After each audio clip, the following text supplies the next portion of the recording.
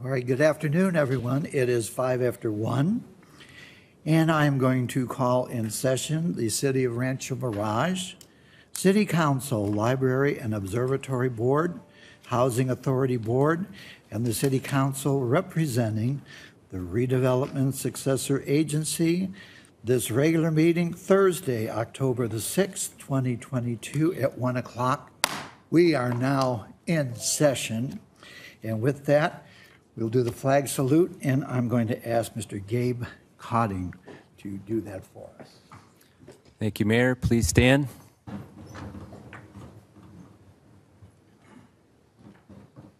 Ready to begin. I pledge allegiance to the flag of the United States of America and to the republic for which it stands, one nation, under God, indivisible, with liberty and justice for all. Thank you, Gabe. Appreciate that.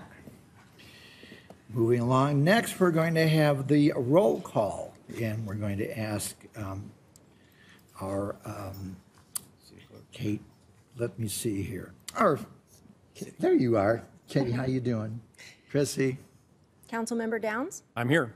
Councilmember Smotrich. Here. Councilmember Weil, Here. Mayor Pro Tem Kite, Is Mayor Townsend. absent. Mayor Townsend. I am here. And with that, I will call for a motion to excuse Mayor Pro Tem Kite's absence. May I have a motion? So moved.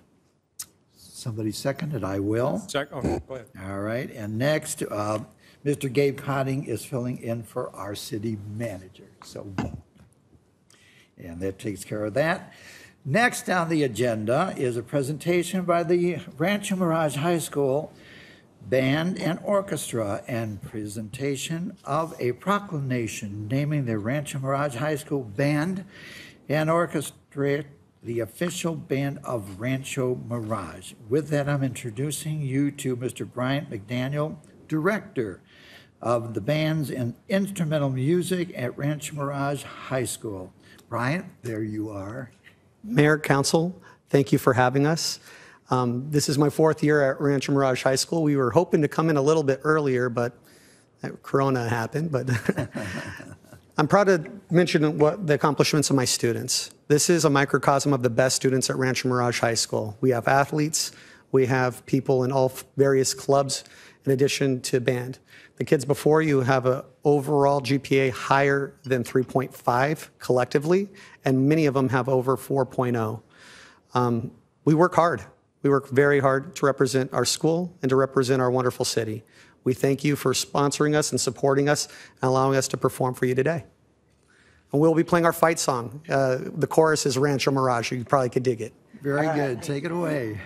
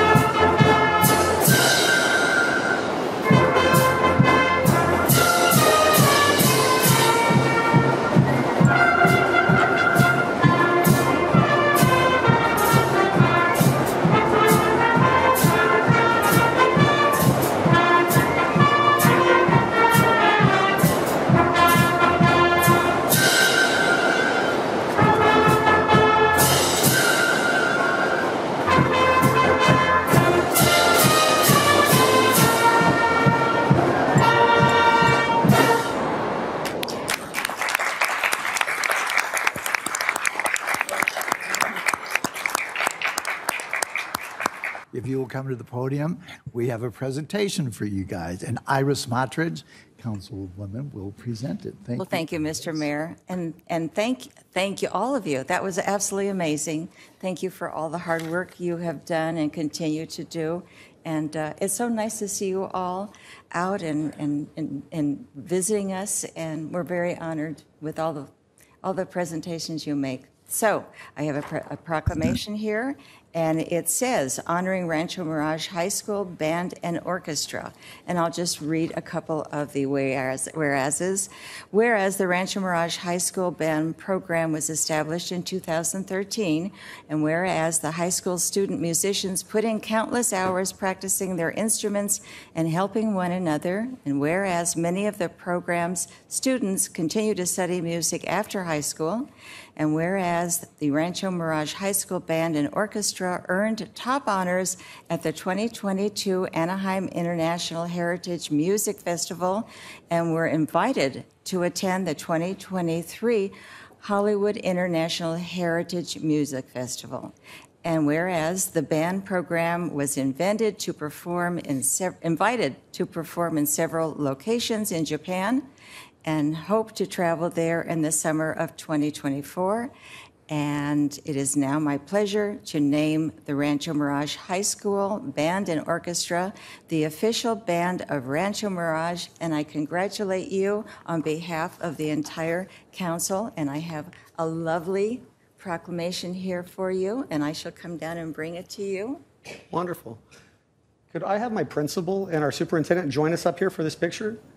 And Ms. Cornett, can you join us as well? She's a board member with Palm Springs Unified, so it'd be wonderful. Well, it's good to have her here also. Yeah. And see, now we know why we should have played an instrument.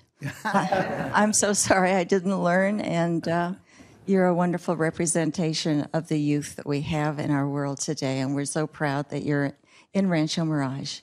So I will hand to you this proclamation.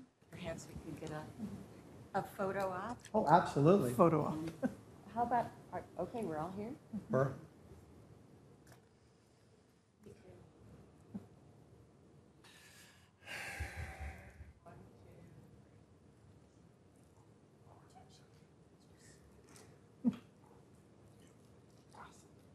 Again, thank you so much. We congratulate you. We wish you all the very best. Thank you so much. You're welcome, and only good health and happiness and all your longevity in the musical field. Thank you you. again. Thank you. All right. Thank you, Mary. Thank you. Thank you, everybody.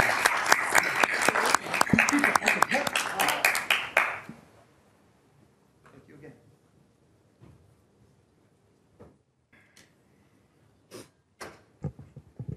Great. Mr. Mayor, on behalf of Richard Kite, who is not here, I merely want to say, go Rattlers. Very good. Great high school. Very proud of that. Rancho Mirage. It's come a long way. I remember being there when we stuck the shovel in the ground for the beginning of that great high school, and it has just grown and grown, and very, very proud of it. Thank you. With that, and thank you, Iris, for doing that. My pleasure. Thank you.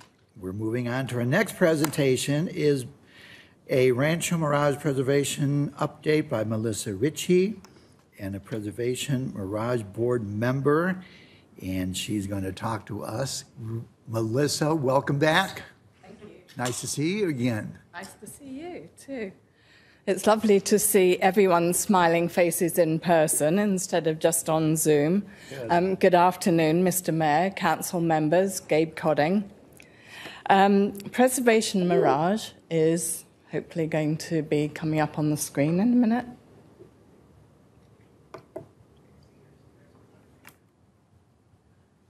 Oh, we've gone too far. There we go. Okay.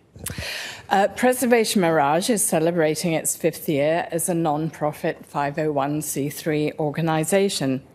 Founded in late 2017, we now have more than 600 members. We've doubled in the last year. With a revised and expanded website, you can see a page up on your screen, that delves deeper into Rancho Mirage's history, we continue to expand our offering to the community through education and advocacy. Our mission is to celebrate the architectural history of Rancho Mirage by promoting its protection and appreciation. Our organisation is about community. It's for the community as well. And so we would really like for the community of Rancho Mirage to play an even bigger role. We welcome volunteers to any of our newly formed 7 committees, from events to education. You can sign up on our website at preservationmirage.org. Our membership grew substantially during the pandemic, thanks to 9 entertaining and informative preservation sessions that we hosted live via Zoom with topics from sunny lands to the architecture of William F. Cody. These are all now available on YouTube, and you can access those from our website. Continuing in the education theme, this November we will be hosting our next preservation session via Zoom on the topic of how to research your home's history. This is something that I get asked about all the time, and we did do a seminar at Rancho Mirage Library a few years ago. It was sold out, so we're going to be doing an update of that for everybody. I provide useful tips and free research tools and more, and members can sign up free to this event starting today. As you may recall, last year, Preservation Mirage launched the first ever architecture map of the city that was sent to all Rancho Mirage residents. Our board member, Bob Berg, made a presentation to you, I'm sure you remember. The map is still available to Rancho Mirage visitors and residents, both here at City Hall and the Rancho Mirage Library and Observatory. It's also available as a digital download on our website for a donation of only $5. Next year, the map will also feature interactive content on our website. We are engaging the real estate community through information exchanges and tailored events that are coming up and help local agents understand the power of preservation and architectural history to benefit sellers and buyers alike. As you know, the last 2 years were a dynamic period for real estate in Rancho Mirage. We've noticed a significant uptick in people moving here specifically to enjoy the mid-century architecture, including a couple of our own new board members. We are working on a welcome mailer to be sent to all new residents, and you can see a sample of it on the screen. We're very happy to have a letter from Mr. Mayor as the introduction to that mailer, and we'll be updating that when your replacement comes in, Mr. Townsend. And this mailer will not only inform people about Preservation Mirage, but will include the architecture map, a history of the city, and a mayor's message that includes a link to the city's many public services and programs. A few days ago, Preservation Mirage announced 4 new membership tiers, in addition to the free quarterly email newsletter that we send out. These are designed to support our advocacy and education goals while providing members enhanced access to seminars, events, tours, receptions, and other benefits. And, of course, you can sign up on our website, preservationmirage.org/membership. In fact, very surprisingly to me, we've had a lot of people sign up for membership already, and we've had more people sign up at the preservationist $1,500 level than we have at the $50 level. So I think that speaks volumes about the interest and enthusiasm that we have in Rancho Mirage for preservation and architecture. We are also excited to reintroduce in-person events. This is something I'm sure you're all excited to do. And our season kickoff is only a month away. It will take place on November 5th at the historic Hurd residence at Tamarisk Country Club. And this is a historically designated building that you can see on the screen here. This will be at 5 p.m. It's a fundraiser reception, and we welcome the attendance of any and all council members. We will be sending invitations to you shortly via email, as well as in the mail, and we would be delighted to welcome you, any of you that would care to attend. You'll get to meet our members and find out more about the organisation. Tickets are available from today. As Preservation Mirage celebrates its 5th anniversary, we also look forward to helping the city of Rancho Mirage celebrate its own 50th anniversary.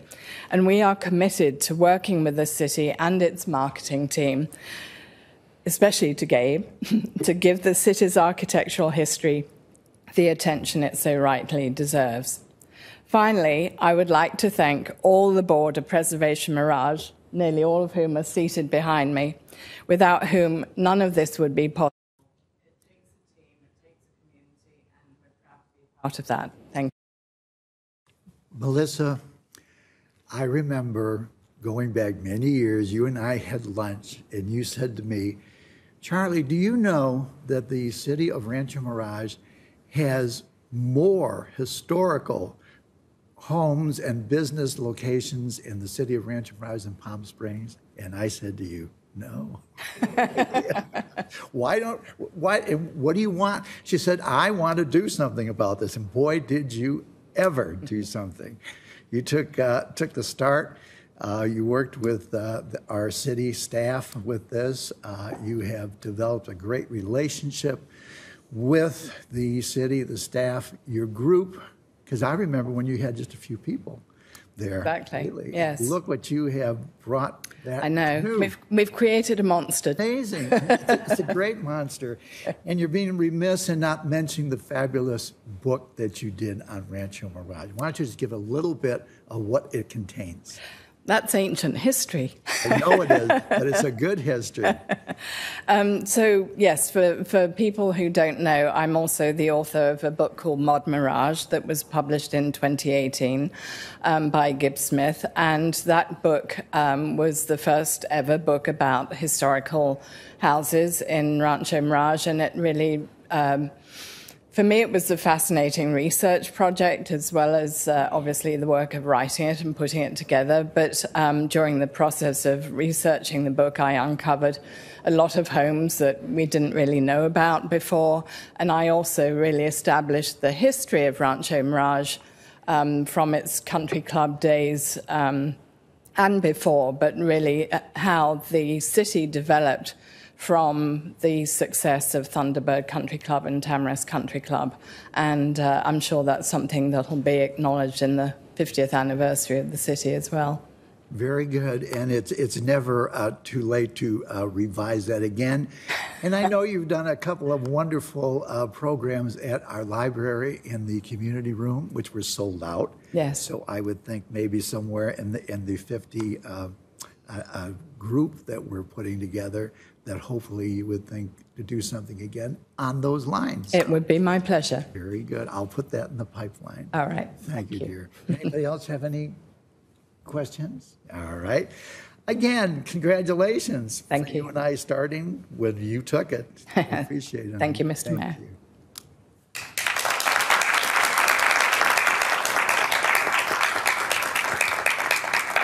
All right, moving on. Our next presentation is a video presentation by Kai Beach, video production coordinator. And the topics that he's going to talk about include Betty Ford Center, summer internship for medical students, program, and City of Rancho Mirage boards and commissions.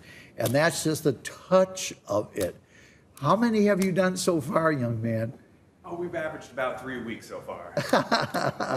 Hi, Kai. All right. Thanks, Mr. Mayor, City Council, city leaders. So I am Kai Beach. I'm the video production coordinator for the beautiful city of Rancho Mirage. I graciously accepted this position late January for many reasons. My family has a strong tie to the desert. Rancho Mirage is a beautiful community with beautiful stories to tell, but most importantly, it's because I believe in the leadership and the direction of our marketing director, Gabe Cotting. So thanks, Gabe, for bringing me on. Do appreciate it.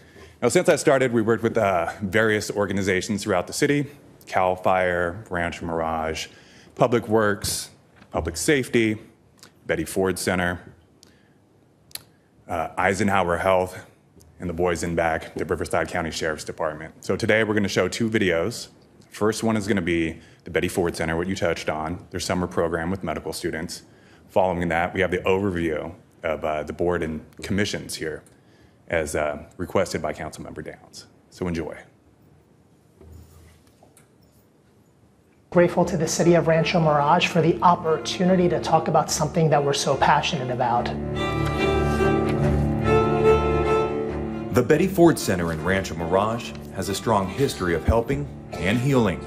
Betty Ford defeated the disease in her own life, and then Betty, being Betty, set out to help others. Now it's also being recognized for the decades of educating medical students on addiction and recovery. They come here much of the time expecting a professional experience. We always say they're going to leave here being changed personally. This is a pre-survey and post-survey graph showing the impact and change we're making. Joseph Skrzyjewski is the Executive Director of Medical and Professional Education at the Betty Ford Center. He says the center's Summer Institute for Medical Students, or SIMS program, held in Rancho Mirage, each of these pictures has 15 students from 15 different medical schools, is impacting healthcare worldwide. For the last 34 years, we've now increased whereby we bring 250 students from 120 different medical schools all over the world to our campus to go through treatment like actual patients.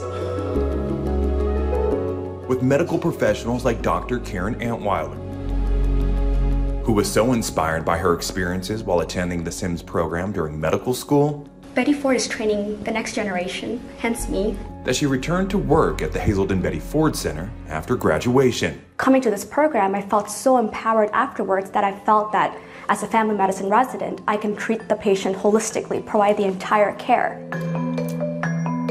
Now, according to addiction experts, there's a growing need for this very specialized medical training. More people than ever are dying from substance use disorders. We need to make sure that the frontline workers, that the people that see this time and time again, are prepared to adequately treat it and adequately intervene. And the Betty Ford Center in Rancho Mirage will continue battling this worldwide epidemic by educating the future of healthcare workers on helping and healing.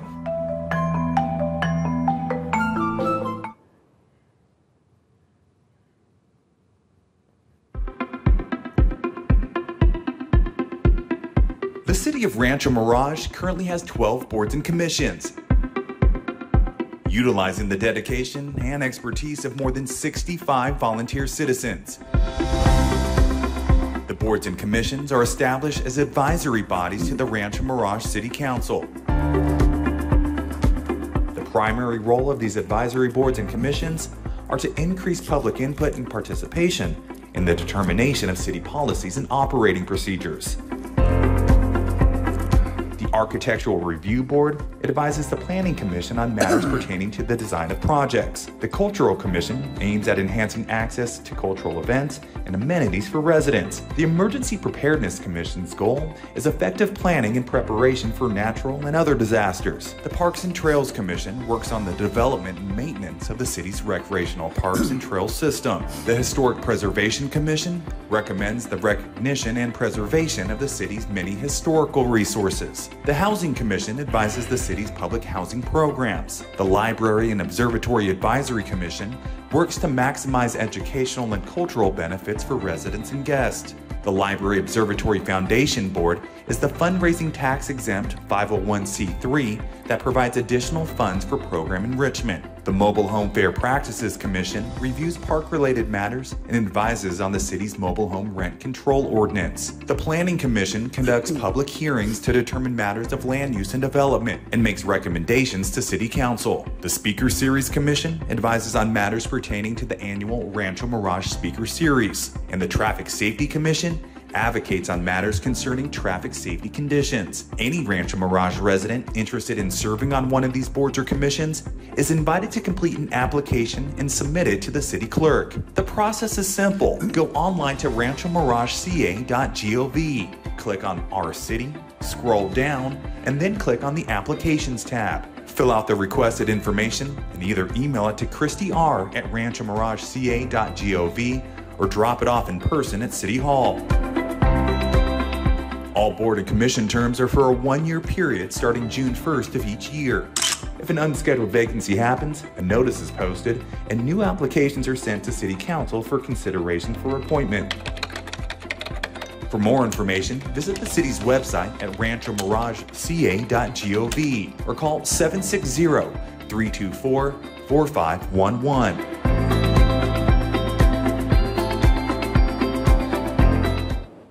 Well, let me say, Cecil B. DeMille Jr., you're doing such a great job. We are so proud of you, and to highlight everything that's going on in Rancho Mirage. You make it look so fabulous, and we are so proud to have you with us, and I'm sure there's much more to come from you. Absolutely. And with that, Steve?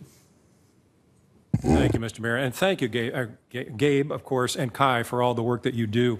I was particularly pleased to see not only the Betty Ford video, they do great work for us, but thank you for showing the Rancho Mirage boards and commissions video. So as you had suggested, I thought it was a good idea to highlight all of the wonderful people that provide service to this city on our various commissions and boards, and also as a way to encourage others to serve on our boards as well. So thank you for doing that, and thank you for showing those videos to us today, Kai. Much appreciated. Thank you. Thanks for having me. Thank you. Anybody else have anything to say to Mr. DeMille? No, I've already thanked him a dozen times. Awesome. I think it's terrific. Everything you're doing is just top-notch, and we're just so proud to show all your work. Thank you again. Thank you, and super proud to be part of the team. And if anyone in the city of Rancho Mirage has a beautiful story to tell, reach out to the marketing team, and we'll make it happen. Very good. Thank you. Mr. Mayor, if I will, Yes, sir. you know, for Kai, he joined us in January.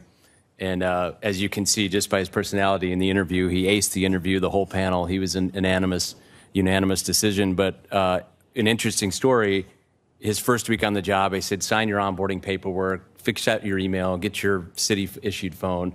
And then that's right when the Children's Discovery Museum was launching their campaign.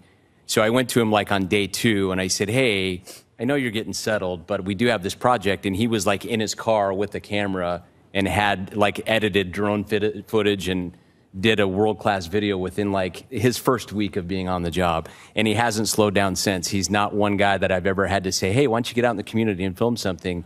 He literally emails me every week and says, hey, I'm at Coffee with a K, I'm at the gun leather store. So he knows more people in the community probably than anybody on the dais from being out in the community. So he's a pleasure to work with, and he's done a lot of good for the city of Rancho Mirage. So Kai, thank you. Gabe, I thought you were going to say when you talked to him that you were thinking, are you going to work for Rancho Mirage or take the 7-year contract at Paramount Studios?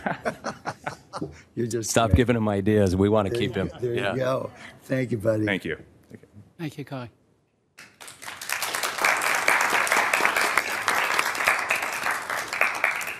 All right, getting on with it. The next is the non-agenda public comments, and this is an opportunity for the public to speak on issues that are not on the agenda for a maximum of 3 minutes per speaker. And I'm going to turn this over to our city clerk. Thank you, Mayor. So like the mayor said, this is a time for the public to speak on items that are not on the agenda. So if you are participating remotely, you will press *9 on your phone or raise hand on Zoom to let us know that you'd like to speak. And we'll start with the speaker cards that were submitted. Tom Wheel.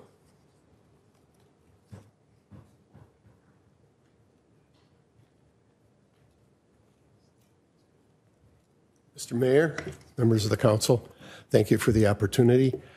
I, as being a newbie to the aeronautic industry, first time I attended a meeting, I asked for the long-term planning commission, a plan for the future. I'd never really got an answer until this past week when we had our first meeting developing a strategic plan. Long story short, the airport is landlocked, and it has spawned parking problems, baggage handling problems, car rental problems that just are not going to go away. I'll be happy to get into all the details if anybody is interested. I won't bore you with this meeting started at noon and ended at 8 p.m. I marvel at myself that I was able to keep my concentration that long. So if there are any questions, I'll be happy to give you whatever answer I can. I can just tell you that the operations continue to set records every month, and I liken it to putting 3 pounds in a 2-pound jar. At some point, this is going to break. It can't go on like this. Yeah, I do know that what you're saying is so true, that airport and a certain look, a certain group of flights that were going to come in there, and it has grown. I think everybody was just caught off guard with how big this has come, if that's not a true statement. It's a magnificent building, and it's part of the history of Palm Springs. The reality is, looking forward 20, 25 years, that operation is not going to be able to handle the traffic that is, I mean, just to prove the Disney operation, 1,700 homes, Yes. big hotel. Yes. There are others down Portola. There are expansions going on all over, and it becomes exponential as you start looking at it towards the services that people here should expect. It is a serious problem, and I don't have an easy answer other than I think thought should be given to buying acreage well east of this area, because at some point I think they're going to have to keep that building, probably use it for a different purpose, but the airport itself is just growing too fast, and it's not going to be able to stop it. Right. Well, I know it's in good hands, and you guys are always thinking out of the box and looking forward to the growth of that whole industry over there. It's difficult with 18 people on a commission to get your thoughts out. There you go. Yes, Iris. You talk about expansion, and I know you can't go through the entire packet that you have, but could you give us some idea as to where their expansion may take them and how soon this will be needed?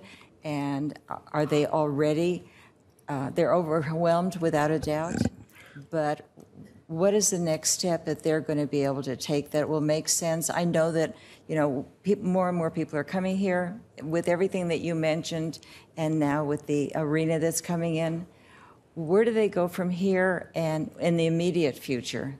Well, first of all, parking has been the central part of all this, because without being able to move the rental companies out of the airport,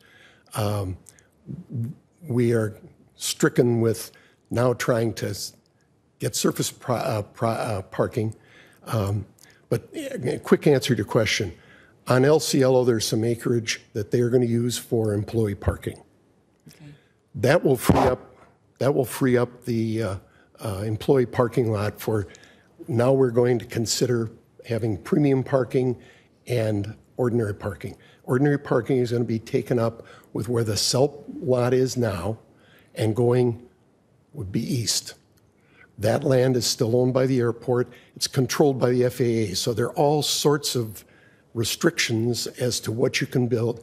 The suggestion has been to put in a 2 or 3 story parking garage that will also house the car rental business, which will then in turn enable us to have more baggage handling, better baggage pickup.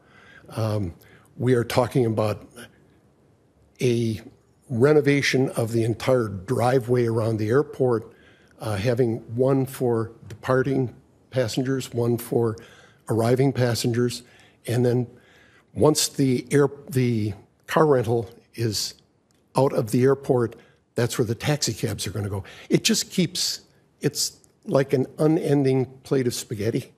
It's one thing depends on another and another and another. There's no start, and there's no end to it.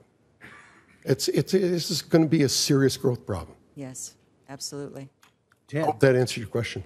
Yes. Tom. Yes. I think it might be wise to explain the fact that the structure of the airport, the fact that the airport is owned by the city of Palm Springs. Correct.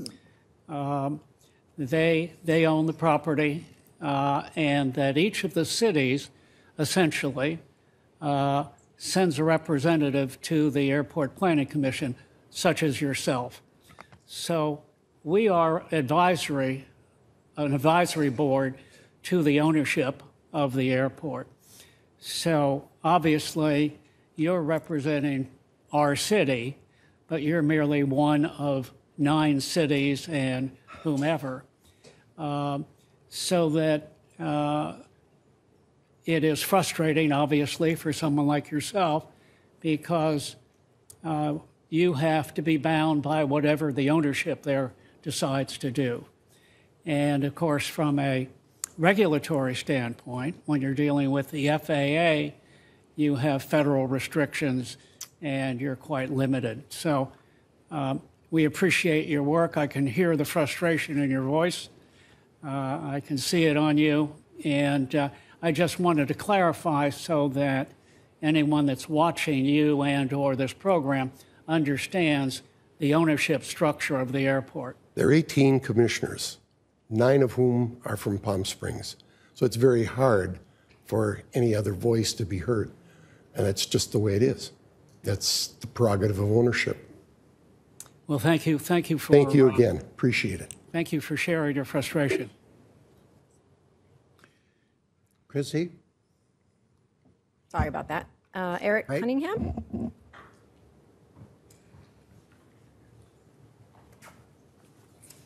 I see the timer here. Hello, hi, City Council.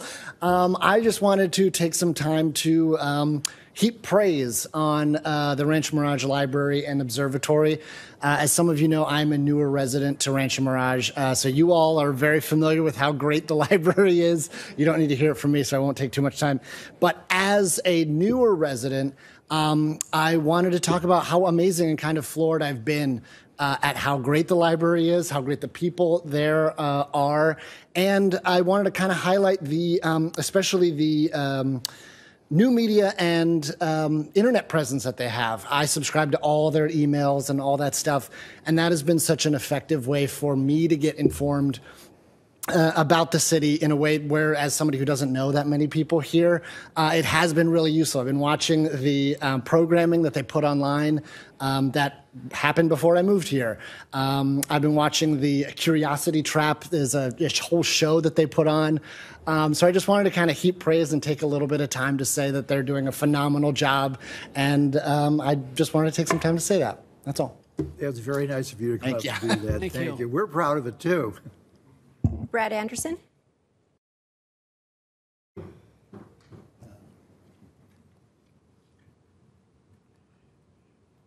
Hello, hi, my name's Brad Anderson. I live in the city of Rancho Mirage. I want to take just a moment of your time to talk about code compliance. The first time I ever spoke at this council was because of a citation that was issued to me unfairly. And I'm here again because the same thing's happening again. I have a neighbor that's a special interest, meaning they have influences with city council members, and that's been going on since I'm 20-some years, or actually 15 years, excuse me. So I kind of say it's like living next to Oprah's janitor. I can't do anything about it. They can do whatever they want. I could never run or operate a business like these people do. But they use code compliance. They use the city as a weapon against me, and it's going on again. The situation now is apparently my ocotillos appears dead. It's not dead. It's a living plant, an ocotillo. If you lived in the desert, you know what they look like during the drought, no less. So that's the issue. I have to prove that my ocotillo plant is alive, and now I have to go through this process of doing this. And if you could take care of that, I would appreciate it, but I don't think you will because the city manager refuses to return my phone calls, and so does the code compliance manager. I haven't heard anything from them. So that's really all I have to say. I've spoke before about code compliance and my neighbor, an elderly lady, possibly dementia. But again, she's racking up violations she probably doesn't even know about. And the city needs to mitigate the use of this weaponizing of city codes for certain residents, certain people, because I've gone through with the city attorney before on the last one, where I had to go through the administrative citation process or the hearing process, and then I would have went to Superior Court, was during the pandemic. I don't know how to sue people, so that had to go on the, but I'll go this time. I will hesitate to go to the next step if forced to. And That's all I have. Thank you. Thanks for your comment. Susan Ragsdale?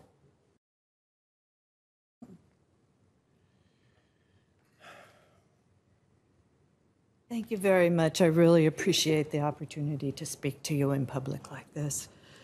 I'm having a very hard time.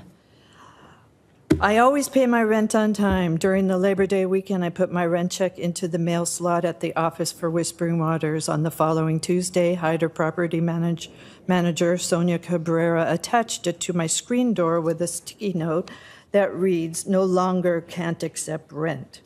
Last Friday, I was served a court summons for eviction, which reads, "You are being sued by the plaintiff, the housing authority for the city of Rancho Mirage." Since March 2019, after being harassed by Hyder Property Management and the teams of bullies who have lived on either side of me, I'm beyond my ability to cope with this legal case.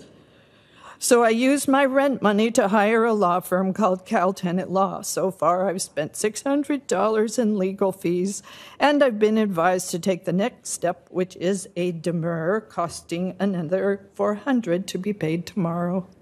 I can't afford these legal fees. I run out of money at the end of every month. You know, $14.83 doesn't go very far even when you have affordable housing. And more significantly, I don't deserve this disgraceful eviction because it's based on 3 pages of horrific, blatant lies that Mrs. Cabrera has written. Once my attorney read these lies, he said about the writer, "These people are so mean." No kidding. Then he added, "At least the Rancho Mirage Housing Authority has some accountability." Allow me to read one of these horrific lies. On October 28, 2020, management received written complaints from multiple residents that you had started yelling obscenities at and otherwise harassing 3 residents in the community. These residents later reported to management that the severity and intensity of this harassment was disturbing to their quiet enjoyment of the premises and caused one resident to start crying. The fact is, these people were the ones who were yelling at me. I wonder, how can the city housing manager ever trust this dishonest, self-serving Hyder property management staff again? Since May, when Sonia Cabrera's termination of tenancy eviction began, everyone I know has suggested I go to the local news station to report this abusive action. This is not me at all. Just like suing somebody is not me. I'm not comfortable with it. I do not want to do this. However, I am feeling desperate, and this is why I'm here. I remember the year 2018. Marcus wanted to sack Hyder Property Management. No wonder. Oh, my gosh. Now that I've experienced 3.5 years of hell dealing with the Hyder Management staff, I want to report how terribly awful Hyder Property Management is. It's evil. Evil. Really. Hyder is never wrong. Hyder does not accept criticism and tells you to leave if you don't like it. They also tell you you're crazy, and they write about it. There is no humanity. Hyder lets their property management staff get away with murder. Sonia broke a property management cardinal rule when she did not check the landlord verification for new tenants who moved in next door to me, and they turned out to be criminally abusive, as you have seen in my video stills. I had bullies on this side and bullies on that side. You've seen pictures. Hyder is indecently brutal. They make it all happen for themselves with lies. Hyder Property Management is now mopping the floor with me. They are officially at war due to my legal papers. They don't see the big picture at all. I'm begging for help from you, because you're the boss, you're in charge, and I'm begging for help. Please save my life. On September 20th, I went to City Hall in order to release from liability the city and the Rancho Mirage Housing Authority from all the abuses that I've endured all these years. I wrote a promise not to sue, and I'm willing to sign an agreement with Hyder Property Management. I just want them to leave me alone and let me live in peace, stop evicting me, stop hurting me, and stop murdering me. They are literally killing me. I'm sorry. I hate to complain, but remember this guy? This is what I'm talking about. these people's lives. Oh, can you please wrap up? Oh, sorry. Please Thank forgive me. I really hate to complain. I'd rather be doing something nice. Thank you. Wally Melendez.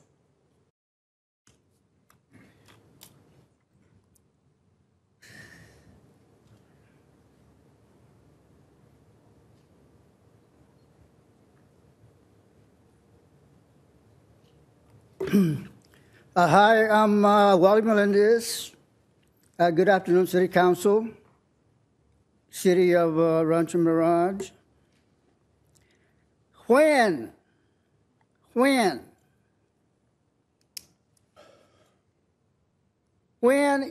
are we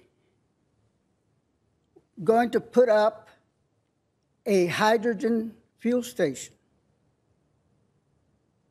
Why are we enamored of gasoline-burning cars?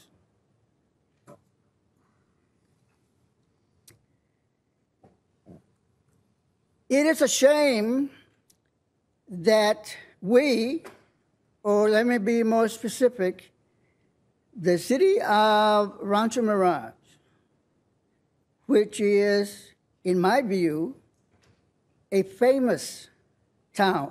Even if it's small, it's famous. It's got a catchy name, Rancho Mirage.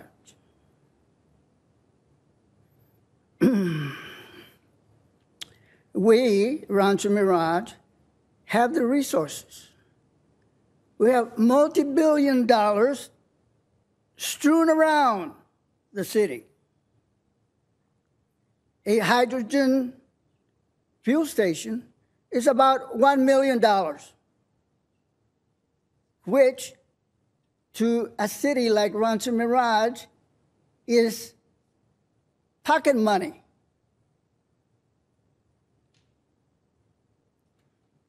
Think of it this way. We can start the ball rolling.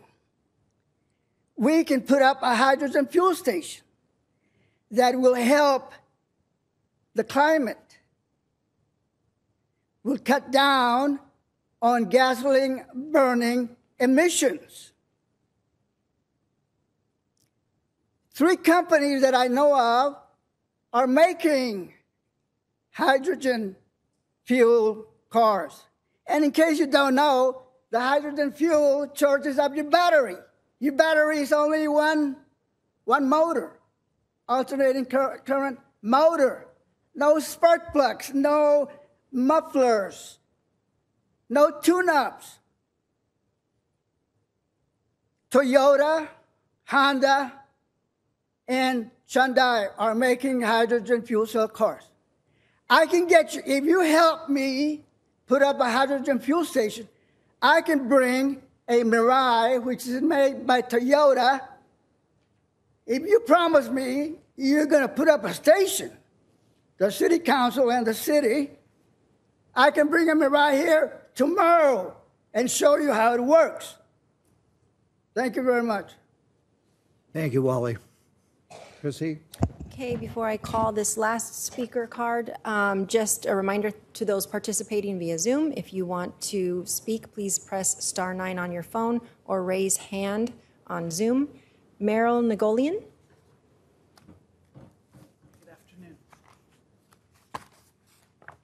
And for those of you who have ran for multiple offices and are running for new ones, I'm very grateful for your time and dedication to the city. Listen. Okay. Thank you again for your time and your dedication to the city. I am a resident of Rancho Mirage. I work in Rancho Mirage, and I love the city. We were going to initially move to Palm Springs, but once we saw Rancho Mirage, we were all in.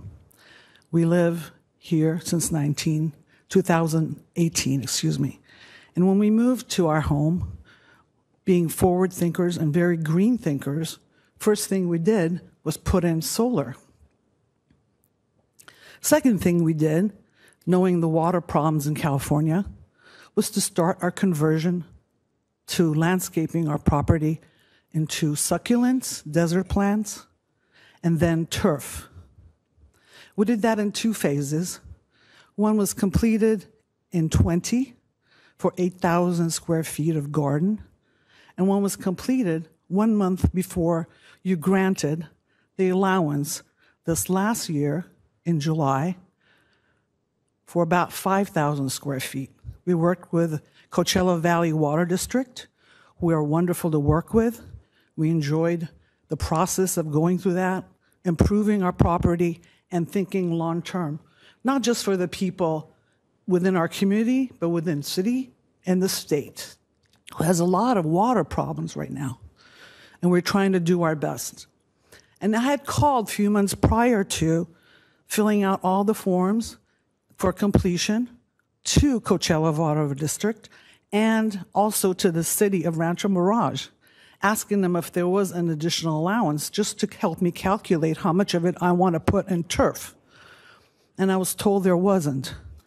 So I went ahead, nevertheless, took out a loan and went ahead and did that. Then I find out from a neighbor that there's a $3 allowance the city has provided and has since gone through and increased that budget number because of the applicants. I have been a consultant to municipalities for 20 years of my life. My husband is a federal employee that's retired. We care about things like this. I have a very comprehensive understanding of budget and cities and how you guys all work.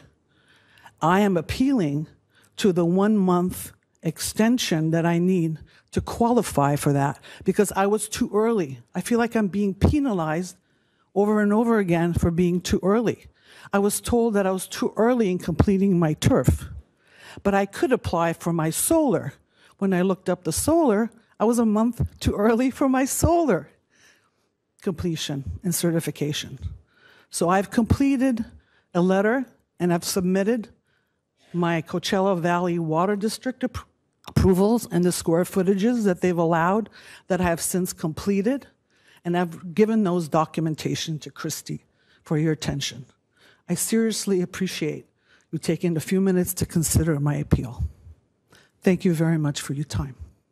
Thank you. There are no speakers on Zoom, so that was the last speaker. Very good. Thank you very much for all of you taking the time to speak. Next, we're going to move on to council board member reports or comments. And I'm going to start with Mr. Ted. Thank you, Mr. Mayor. Last week, the Rancho Mirage Chamber had a luncheon featuring this magnificent resort, Sensei Porcupine Creek. You might want to put up a slide, and it's about to show you an overview. On November 1, this 230-acre retreat will open with only 22 richly appointed accommodations. It is not a very large resort, but it is extremely exclusive. Amenities include yoga and fitness pavilions, a lagoon-style swimming pool, state-of-the-art diagnostic center, premium spa facilities, and exclusive for guests only, an incredible 18-hole championship golf course. And I can tell you from personal experience, it is a magnificent course. In addition, as if this was not enough, there are both hard and clay tennis courts and the Sensei by Nobu restaurant featuring ever-changing menu of wholesome cuisine. And this is the part that I find quite fascinating. Before guests arrive, they have an option, and again, it's an option, of receiving by mail a tech-enabled wearable device to begin monitoring their healthy data. Nutritionists, exercise psychologists, and mindfulness guides, all with advanced degrees, analyze the data to help guests meet their goals when they arrive. The Sensei philosophy, supported by technology, is to guide guests on a wellness experience unlike any other in the world. And I can tell you that this is opening in just a very short time, November. I know of certain people that have already booked the spa for Thanksgiving. It will become an international, world-renowned place. We are just thrilled to have it available.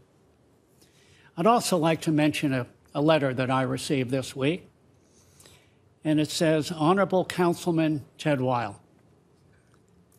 Dear Councilman Weil, since my husband and I moved to Rancho Mirage 21 years ago, I never thought I would be a recipient of the city's free ambulance service for its residents. However, on September 4 at 2 a.m., I had an allergic reaction to a new medication, and after I passed out, my husband called 911. In just a few minutes, the paramedics arrived, gave me a shot of Benadryl, and transported me to Eisenhower Medical. I was impressed by how professional, efficient, and knowledgeable the paramedics were. They explained to me what was happening and were very reassuring. I really appreciate the City of Rancho Mirage provides this very important service to the residents of Rancho Mirage. As you probably are aware, we do have free ambulance service from anywhere in Rancho Mirage. And by the way, that includes if you ended up having a guest at your home who had to be taken by ambulance, and they were not a resident of Rancho Mirage, they would still benefit by this free service. So I want to congratulate CAL FIRE. I thank you, sir. I sent a letter to the captain and a copy of this, and we get these kinds of accolades on your behalf on a regular basis. So we thank you so very much. And in concluding, I would like to mention, by the way, that on October 19th at the Rancho Mirage Library, there is a candidates forum. We have an election coming up where there are 3 seats that are going to be available on the City Council here in Rancho Mirage. And you will have the opportunity to hear from all of the prospective candidates on October 19th, starting at 5:30 p.m. Thank you very much, Mr. Mayor. You're welcome. Iris? Thank you, Mr. Mayor. This is very special for me because today I would like to take a few minutes to tell you about the need to find forever homes for animals at our local shelters. And please note that the forever is spelled F-U-R. Our local shelters have started their Fall in Love campaign. And with this new campaign, adoption fees have been waived, making it much easier than ever to adopt a pet. The library on October 29th will be having also an Adopt a Pet event.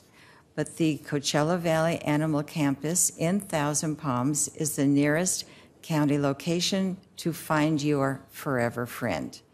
They have an open adoption process and encourage all folks interested in adopting to come to the shelter and fall in love with the newest member of your family and somebody who will be always happy to see you when you walk in that door.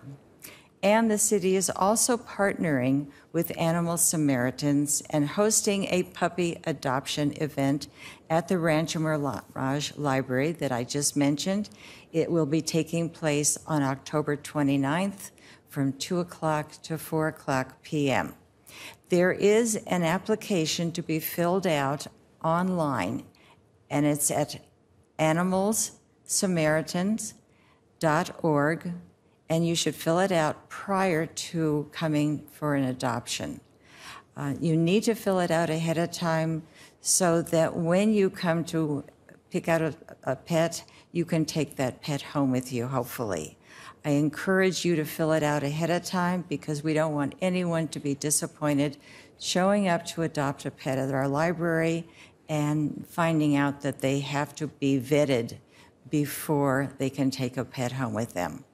So don't forget, the city's animal adoption and pet care incentive program also allows Rancho Mirage residents to be reimbursed for adoption costs up to $100 and pet care services up to $200. The adoption costs now are being waived at this point, but we will be certainly reimbursing your whatever costs you have incurred for the spaying or neutering or vaccinations that might be needed. So, if I could have the video shown at this time. And this is also of their life.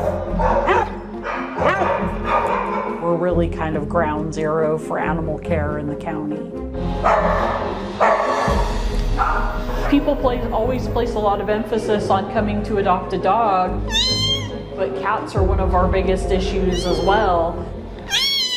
Hi, my name is Dr. Kim Youngberg. I'm the Deputy Director for Riverside County Department of Animal Services.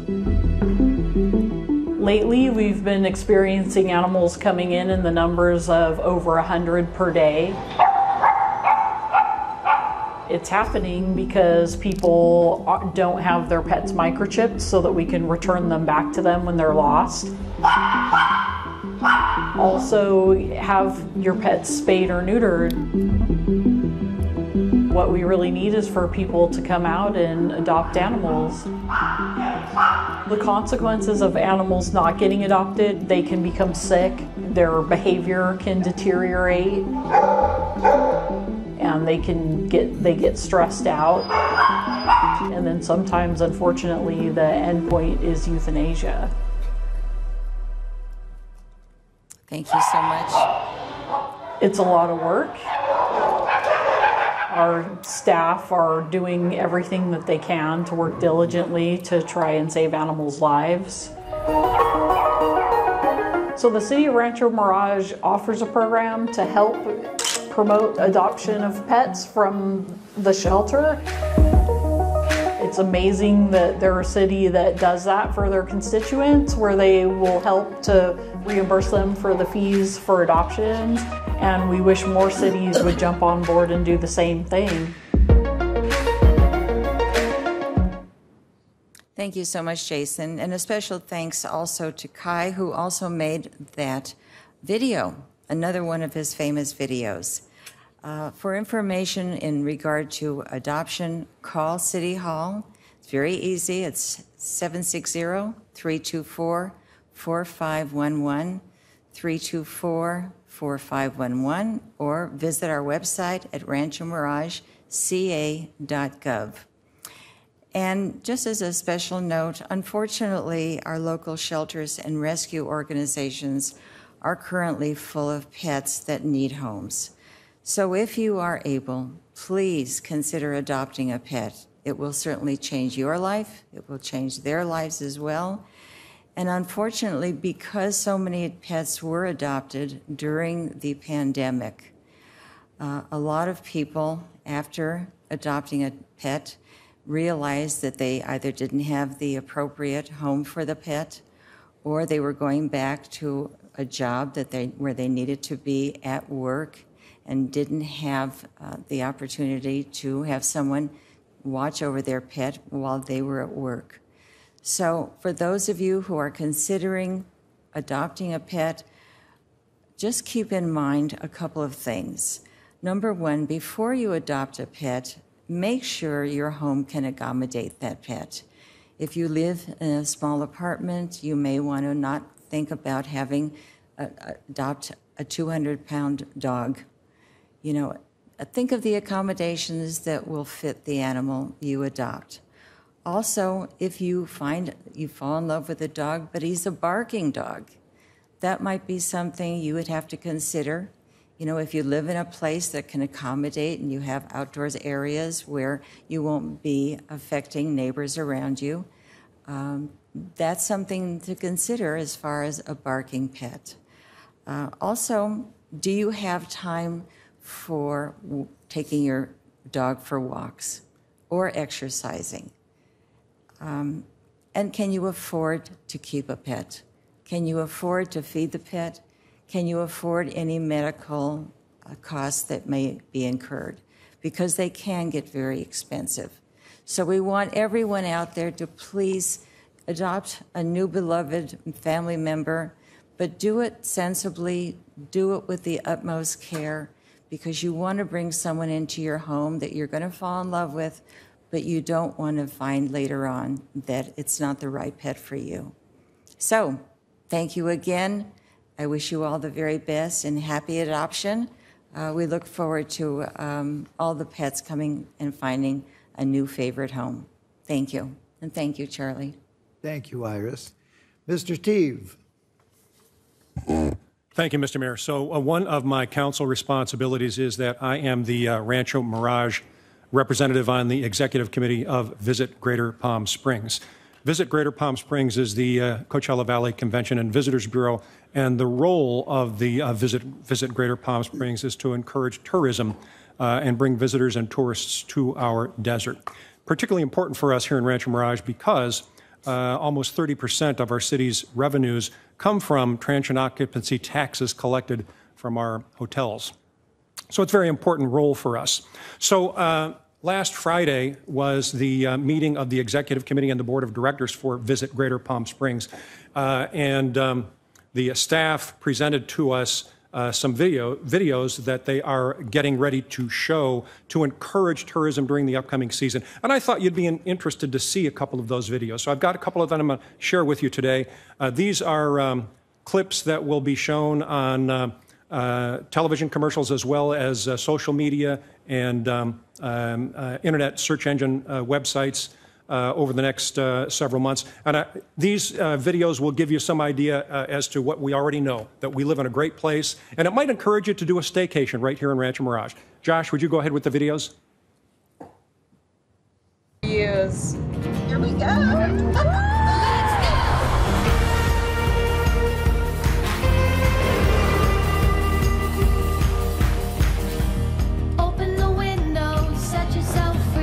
All the way up. Whoa! You're never alone when you follow a dream. Enjoying the beautiful day out in the oasis. Breathe it all out now, your hair in the breeze.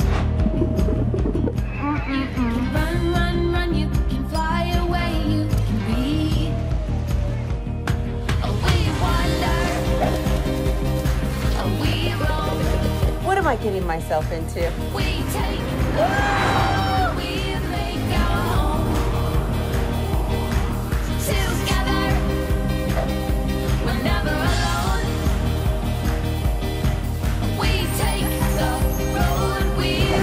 Just the perfect getaway. Let's go!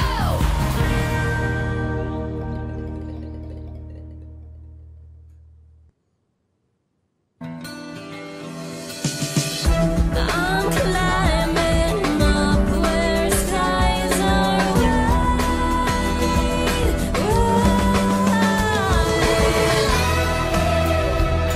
Give me those open spaces. Find your own oasis. Visit Greater Palm Springs. Find your oasis. Thank you, Josh. So I just thought you might be interested in seeing what Visit Greater Palm Springs is doing to encourage economic activity and to encourage visitors and tourism in our deserts. Thank you, Mr. Mayor. You know, Steve, what you said is so true, right under our noses, and we don't take advantage, a lot of us, and go to any of the things that are in this whole Coachella Valley. Like I said, it might encourage someone to do a staycation right here at home. It's a good thought. Thank you, Steve. All right, last but not least, it's me, and I will say, with the return of fall, we bring in cool evenings and return of a fall lineup of events at the beautiful Rancho Mirage Amphitheater. Please play the city's promotional video. Boy, we're getting videos today, kids. The curtain is rising on Desert Theatrical season at the Rancho Mirage Amphitheater with their Cabaret and Broadway series. In October, enjoy an intimate evening of songs from Broadway veterans Valerie Perry of Evita and David Burnham of Wicked. February opens with Rodgers and Hammerstein's South Pacific, Disney's Beauty and the Beast, and Andrew Lloyd Webber's Joseph and the Amazing Technicolor Dreamcoat. For details and tickets, visit desert-theatricals.com for the best in local professional theater under the stars. That's desert-theatricals.com. Very good, thank you. You know, it's a big lineup, so I'll just give some few highlights.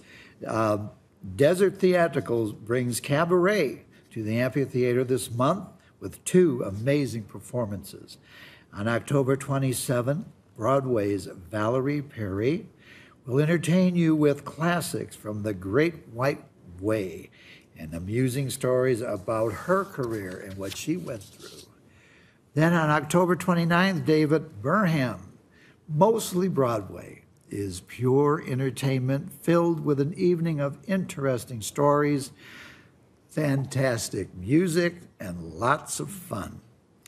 There will be food and beverage available at your options from Lulu Catering.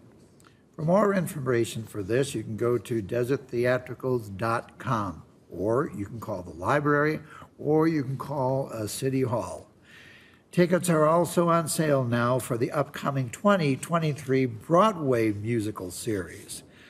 The season opens February the 17th to the 19th with the promise of an enchanted evening through Rodgers and Hammerstein's romantic story, South Pacific. March 17th to the 19th features Disney's Beauty and the Beast, the beloved fairy tale about the power of love and importance of valuing character. Third and final Broadway musical of the season will be Joseph and the Amazing Technicolor Dreamcoat, featuring the music of Andrew Lloyd Webber, taking place April 14th to the 16th. And I just wanted to say to this series, Desert Theatricals was such a response from the last one, they added another day. So it shows the excitement and the attendance that this brings to Rancho Mirage Amphitheater, along also with the Coachella Valley. Tickets can be purchased at deserttheatricals.com, as I said, and Rancho Mirage residents can purchase discounted general admission tickets at the Rancho Mirage Library and Observatory. Again, another new Aladdin Jr. is coming to the amphitheater November the 19th and the 20th. Desert Theatricals Youth Theater, and this is a wonderful program sponsored by Rancho Mirage Library, their foundation, and is completely free. Again, completely free to all participants and patrons. I did get a few letters from people that were saying to me, how come we don't have any free entertainment at the amphitheater? There is many, many things that are free, that are given to different organizations and foundations that are free to our audience and the Coachella Valley. So the power of love and importance of value character.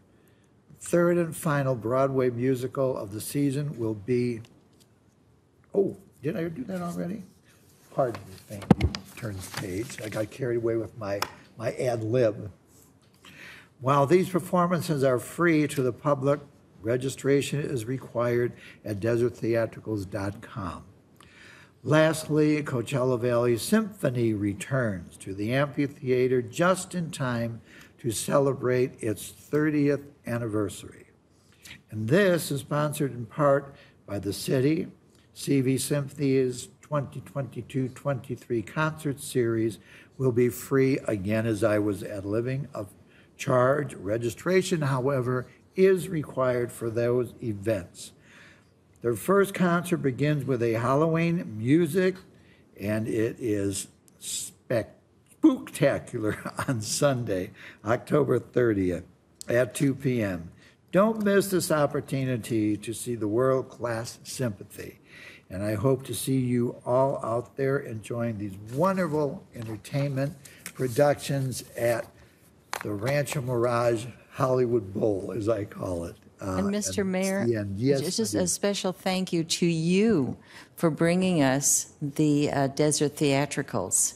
You were the one who suggested them. You brought them to our door, and it's been a love story ever since. So I want to thank you so much. Thank you, Iris. You can see I'm a little passionate with everything they're bringing.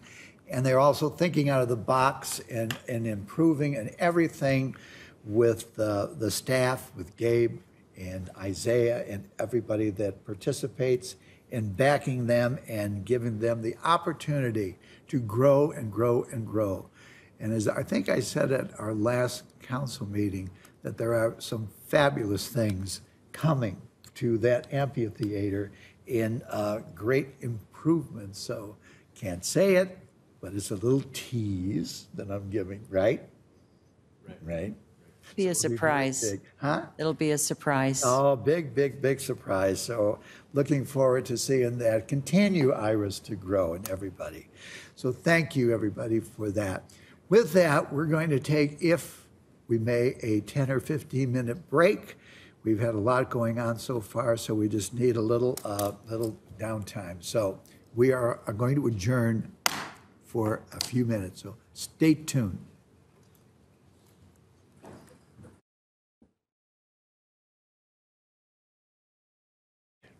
We are back in session, and it is, what time is it? It's 2:27. And we got through the council member comments, and we're going to go right now to city manager comments. And Gabe. Thank you, Mr. Mayor. Gabe Cotting, Director of Marketing, standing in for Isaiah Hagerman. So one point of clarification, the band being here today was in no reflection of our city manager not being here. So I wanted to make I wanted to make that clarification in case somebody was going to try to blame me for that. No, you told me they were here in salute. Stricken from the record. There you go. So I have two points to clarify today. One, we're very excited about. Just wanted to remind residents that the Rancho Mirage Certified Farmers Market is starting up tomorrow. That's from 8 a.m. to 2 p.m. That has moved to the Rancho Mirage Community Park, right on the amphitheater side. And so we have about 40 farmers, artisans, all kinds. So that's going to kick off tomorrow, and that's going to be every Friday. So we're excited that kind of has a more permanent home, beautiful setting in our park. And so make sure that residents and guests, I invite you to go out and support your local farmers, get to know where some of your food right down Valley. Everything that's there is sourced within 100 miles. And then they have all kinds of artisans and everything there too. So, and then secondly, in fact, I just did this. So we've discussed on many occasions over the last couple of years the state requirements for the updated new trash and recycling of your organic waste carts. And the time's here. So Burtek's going to start rolling those out in November. So the city, and thanks to Jessica Pulliam, the city just launched on its website where you can go in, you can type your address, and it'll let you know when your bins are coming. I typed in my address. It said November 1st. It also prompted me if I wanted him to send me an alert, either a phone call or an email a day prior or the same day, just as a reminder. So it was pretty cool. So make sure you go on the city's website. If you go under residents and city services, you'll go into where the trash and recycling and where it says Senate Bill 1383, and there's all a bunch of FAQs, frequently asked questions, and that I tested the map out right before coming to the meeting. So that's all I have for stand-in city manager comments. You did very well. Appreciate that. And considering we're going into the consent calendar, I think you should continue with giving us the consent calendar. Okay, Mayor and City Council, you have 4 items on your consent calendar today. Number 1 is to waive the full reading of all ordinances introduced and adopted pursuant to this agenda. Number 2, approve September 15th, 2022 regular meeting minutes. Number 3 is your contracts, and number 4 is demands. And at this point, I'd like to welcome public comments and pass it over to our City Clerk, Christy. Thank you. So now's the time for if anyone has comments on the consent calendar. If you're participating via Zoom, you would press *9 on your phone or raise hand on Zoom. And I do not have any speaker cards for this, so I'll just wait a couple moments. And no speakers.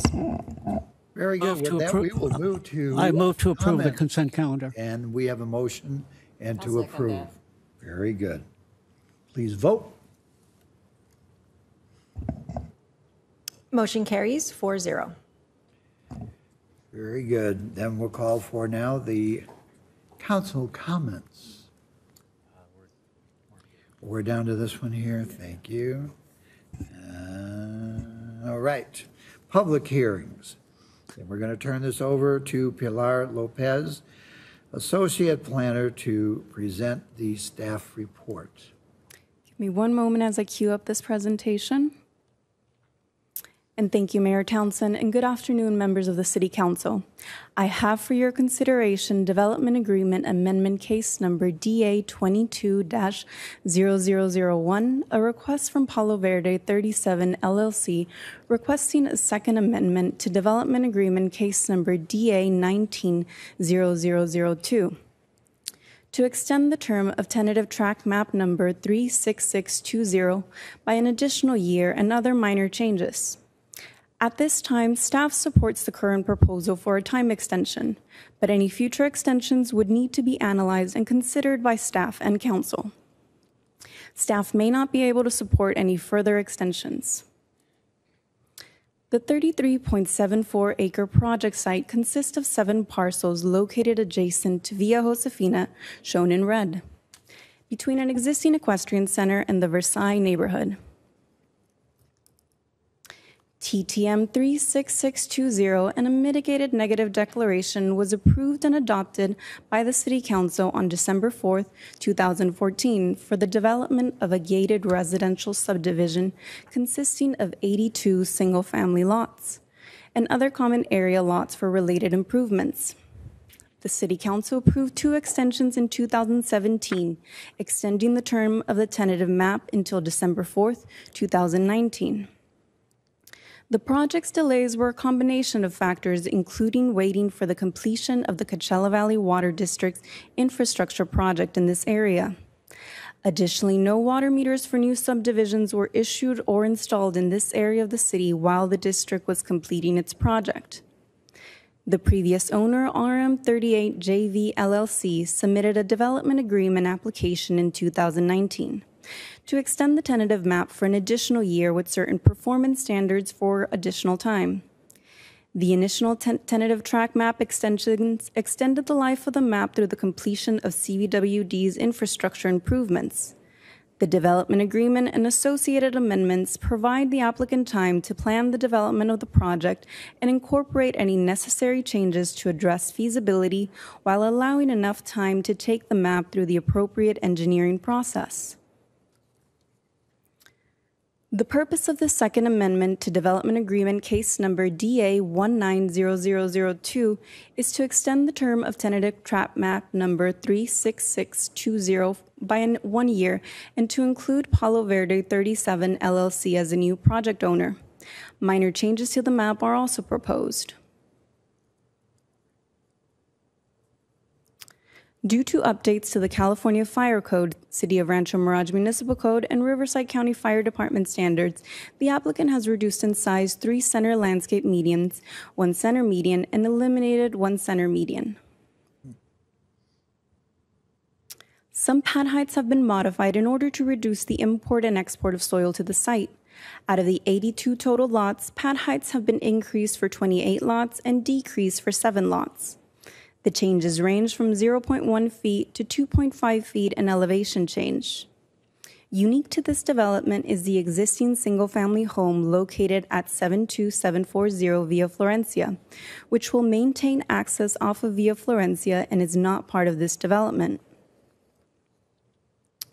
The number of lots, overall layout, and lot sizes have not changed. The updated TTM 36620 is currently in the plan check process with the Public Works Department for a final map and rough grading permit. This item was presented to the Planning Commission on September 8, 2022. The Planning Commission recommends to the City Council the introduction of ordinance number next in line adopting the Second Amendment DA 22-0001 to Development Agreement Case Number DA 190002 pursuant to Chapter 17.56 of the Rancho Mirage Municipal Code.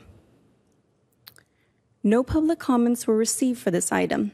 This concludes my presentation. I'd be happy to address any questions. Thank you. Thank you, Pilar. Now I'm going to turn this over to the city clerk to handle any public testimonies. I did not receive any speaker cards for this item. If anyone would like to speak on this item, provide public testimony, and you're participating via Zoom, please press star 9 or raise hand on Zoom. And I'll wait a moment. And we have no speakers. Very good. Pilar, I have a question.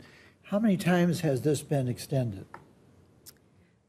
This will be its sixth extension. So like I mentioned previously, the first 3 extensions were just to allow the project to go through while CVWD was going through with its infrastructure project. Now with these development agreement and their subsequent amendments, it'll justify their 3 other extensions. Very good. So they are moving along and they have the funds and it looks like it will be built, or will there be another extension, or what? So they're currently in the plan check process with our Public Works Department for their final map and rough grading. Prior to the other extensions, they hadn't submitted just yet. So they are on track, and this owner is very eager to keep the project going. Well, so are we. So that's a good sign. Very good. Any comments? Yes, Mayor. What I'm pleased about is that there is new ownership now involved in this project. And so it appears that it has been, somewhat dormant for a period of time. And there was great expectations going back a number of years because it's in one of our prime areas. Now that new ownership is involved, I think that they have a dedication to get this completed. So I'm very pleased about that, and I look forward to approving this particular issue. Very good, thank you. Any more comments? All right, I will call for a motion, please. All right, I'll be happy to do that.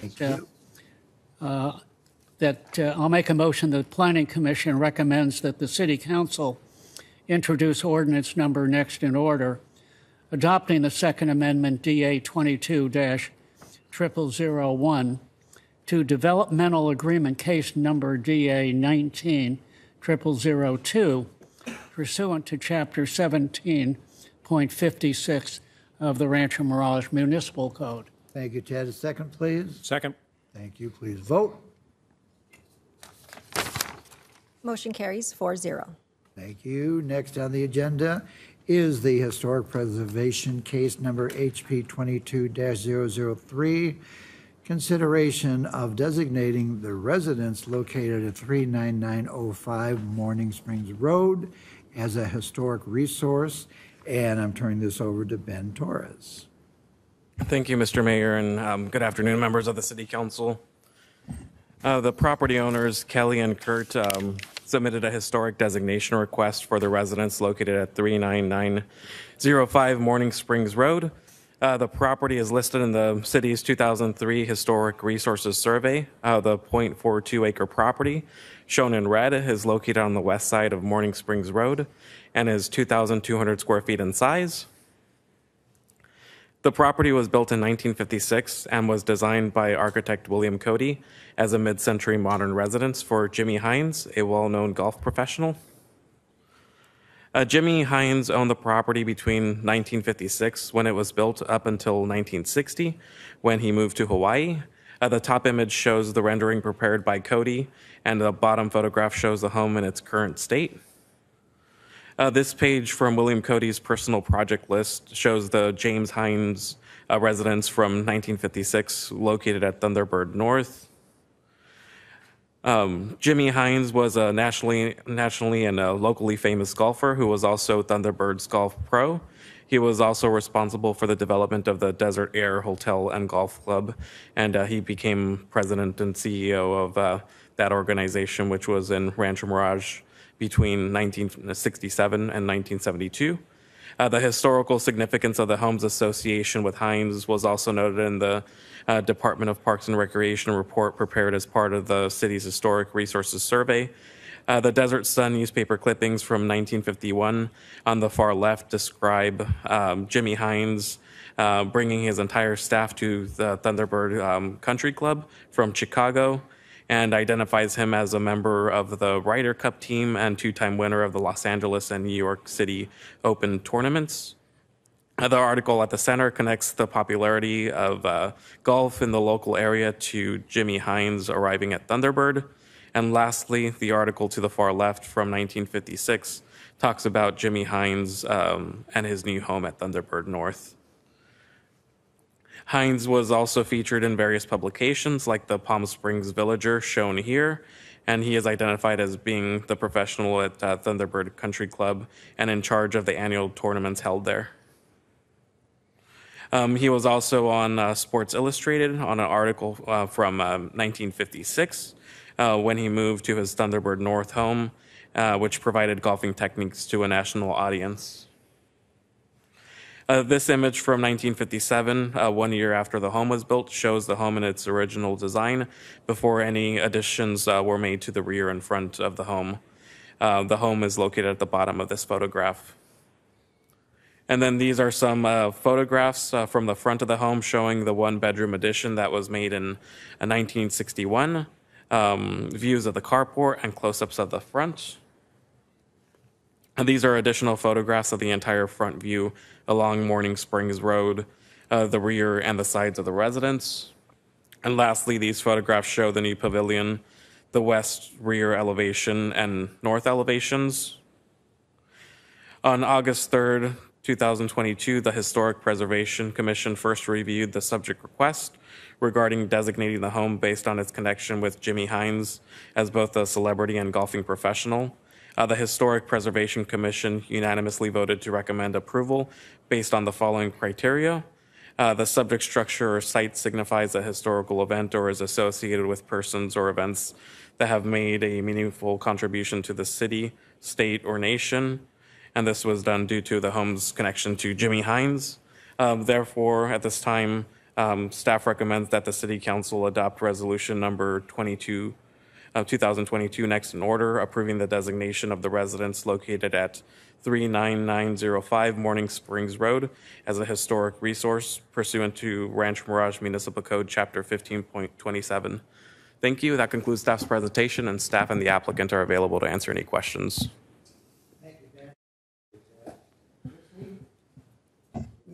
Yes, if anyone would like to provide public testimony on this public hearing item, now's the time to do so.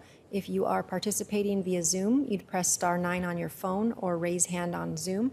I did not receive any speaker cards, and there is no one wishing to speak on Zoom.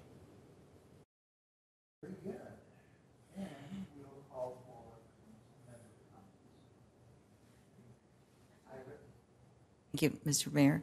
I do have a question. On page 6-1, it mentions that this home has undergone some modifications, additions since it was built, and due to these modifications/additions, the current request is based solely on the home's original owner who lived there between 1956 and 1960. So, and it was approved. But my question is, and I know we made changes to the requirements that were needed to allow a home to be designated. So if this home has not been owned by a celebrity, with the modifications that have taken place, would this home be allowed as a designated home with the changes that have taken place? So if this home was not associated with Jimmy Hines, the Historic Preservation Commission would do a property tour. And as part of that property tour, there could potentially be some modifications requested where potentially the additions would have to be demolished and it would have to be restored back to its original design. But this current request is based solely off its connection to Jimmy Hines due to those modifications existing on the property. Okay, so could you tell us a little bit about what the modifications have been done, and if it was not owned by someone that was a celebrity, what modifications would have to be removed? So or there changed? was some home addition. Believe it was a one-bedroom addition that was done to the front, and also some additions to the home along the rear of the property. So due to those changes, the home is not in its original state, and since it's not in its original state, the homeowners are requesting to apply for historic designation based solely on its connection to Jimmy Hines. There's a variety of different categories that could qualify a home for historic designation. Architecture is the most common one. The architects are also another one too, just based on the home designs.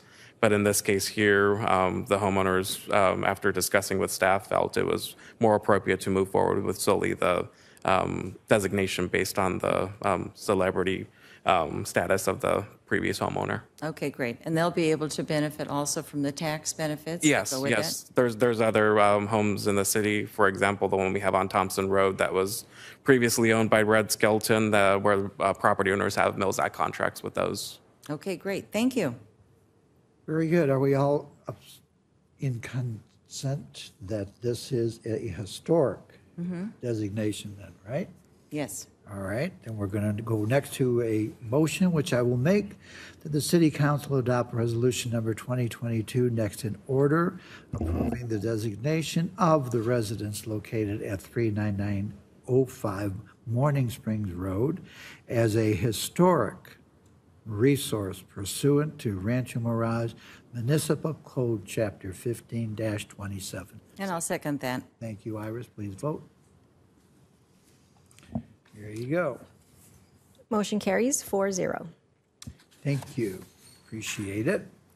Congratulations. And next, we're moving to the action calendar. And I'm going to turn this over to Kofi, Administrative Service Director, to present staff report. Thank you, Mayor. Good afternoon, Council. So this item is the first step in the city standard process for the annexation of developments within the city's jurisdiction. The second and final step will be considered at the November 17, 2022 council meeting. So within the city of Rancho Mirage, we have CFD number 1, Community Facilities District number 1. And this Community Facilities District was formed to provide funding for police and fire services. And so with new developments that come in within the city, these developments, as a condition of approval, are required to annex into CFD number 1 for annual assessments to fund public safety. So at this point, I will request that the aerial for this project be brought up. Okay, thank you. So as indicated on the screen, bordered by the red rectangle, the territory proposed for annexation is located at the southwest corner of Ginger Rogers Road and Via Josefina, and comprises of one parcel totaling approximately 5.04 acres. The project is slated to subdivide a single parcel into 4 residential parcels. TPM 38106 was approved by the Planning Commission on November 10, 2021, and has a condition of approval number 16 to annex into CFD number 1. In accordance with this condition of approval, the owner of the annexed territory submitted a petition for annexation requesting the City Council requesting the City Council initiate annexation proceedings to the annexed territory into the district and to provide expedited approval of the annexation and the levy of special tax.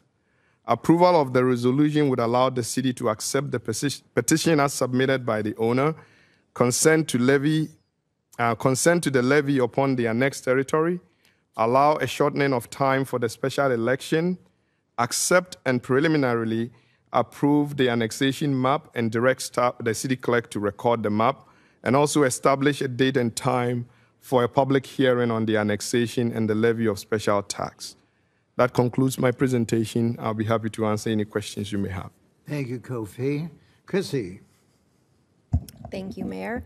So now's the time for public comments on this item. I did not receive, excuse me, any speaker cards. Anyone participating remotely can press *9 or raise hand to indicate you'd like to speak.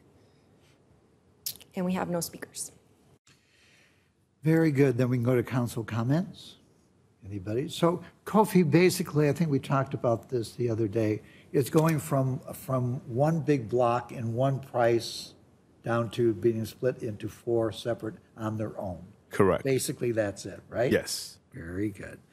Anybody else? All right. With that, I'll call for motion, please. Thank you, Iris. Thank you. I move that the City Council adopt resolution number 2022, next in order, declaring the city's intention to annex territory to Community Facilities District Number 1 and to levy a special tax therein for additional police and fire services, preliminarily approved a map of the area proposed to be annexed, and schedule a public hearing to consider the annexation and the levy of the special tax for annexation number 189. I'll second that. We have a second. Please vote. Motion carries 4-0.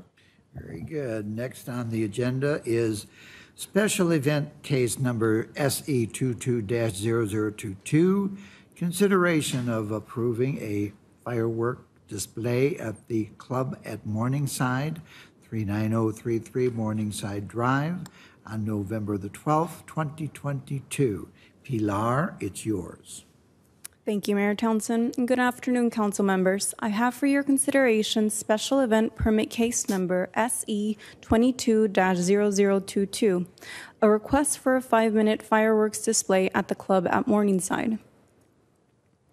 In 2016, ordinance number 1106 amended the Rancho Mirage Municipal Code regarding the permitting requirements for fireworks displays and added a prohibition against salute-style fireworks and established fines for noncompliance.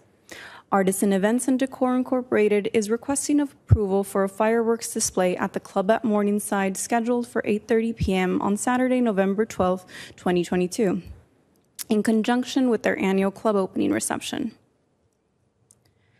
The fireworks firing site requires a 125-foot clearance radius for safety reasons. The fireworks firing site will be located approximately 250 feet southwest of the clubhouse terrace. The nearest residence is located over 500 feet from the firing site.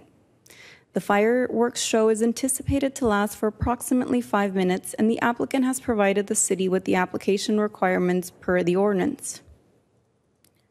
Over 2,000 mailing notices were sent out to property owners within a 1-mile radius on September 21st, 2022, 15 days prior to the set public hearing date. Staff has received 3 emails and 1 voicemail in opposition and 1 email in support. These have been provided to council prior to the meeting. Staff recommends that the City Council approve a request by Artisan Events and Decor Incorporated for a 5-minute fireworks display at the club at Morningside scheduled for 8:30 p.m. on Saturday, November 12, 2022. This concludes my presentation. Staff would be happy to answer any questions. Thank you. Thank you, Pilar. Chrissy? Thank you. If you're participating remotely and you'd like to make any public comments, please press *9 on your phone or raise hand on Zoom. I do have 1 speaker card. Brad Anderson.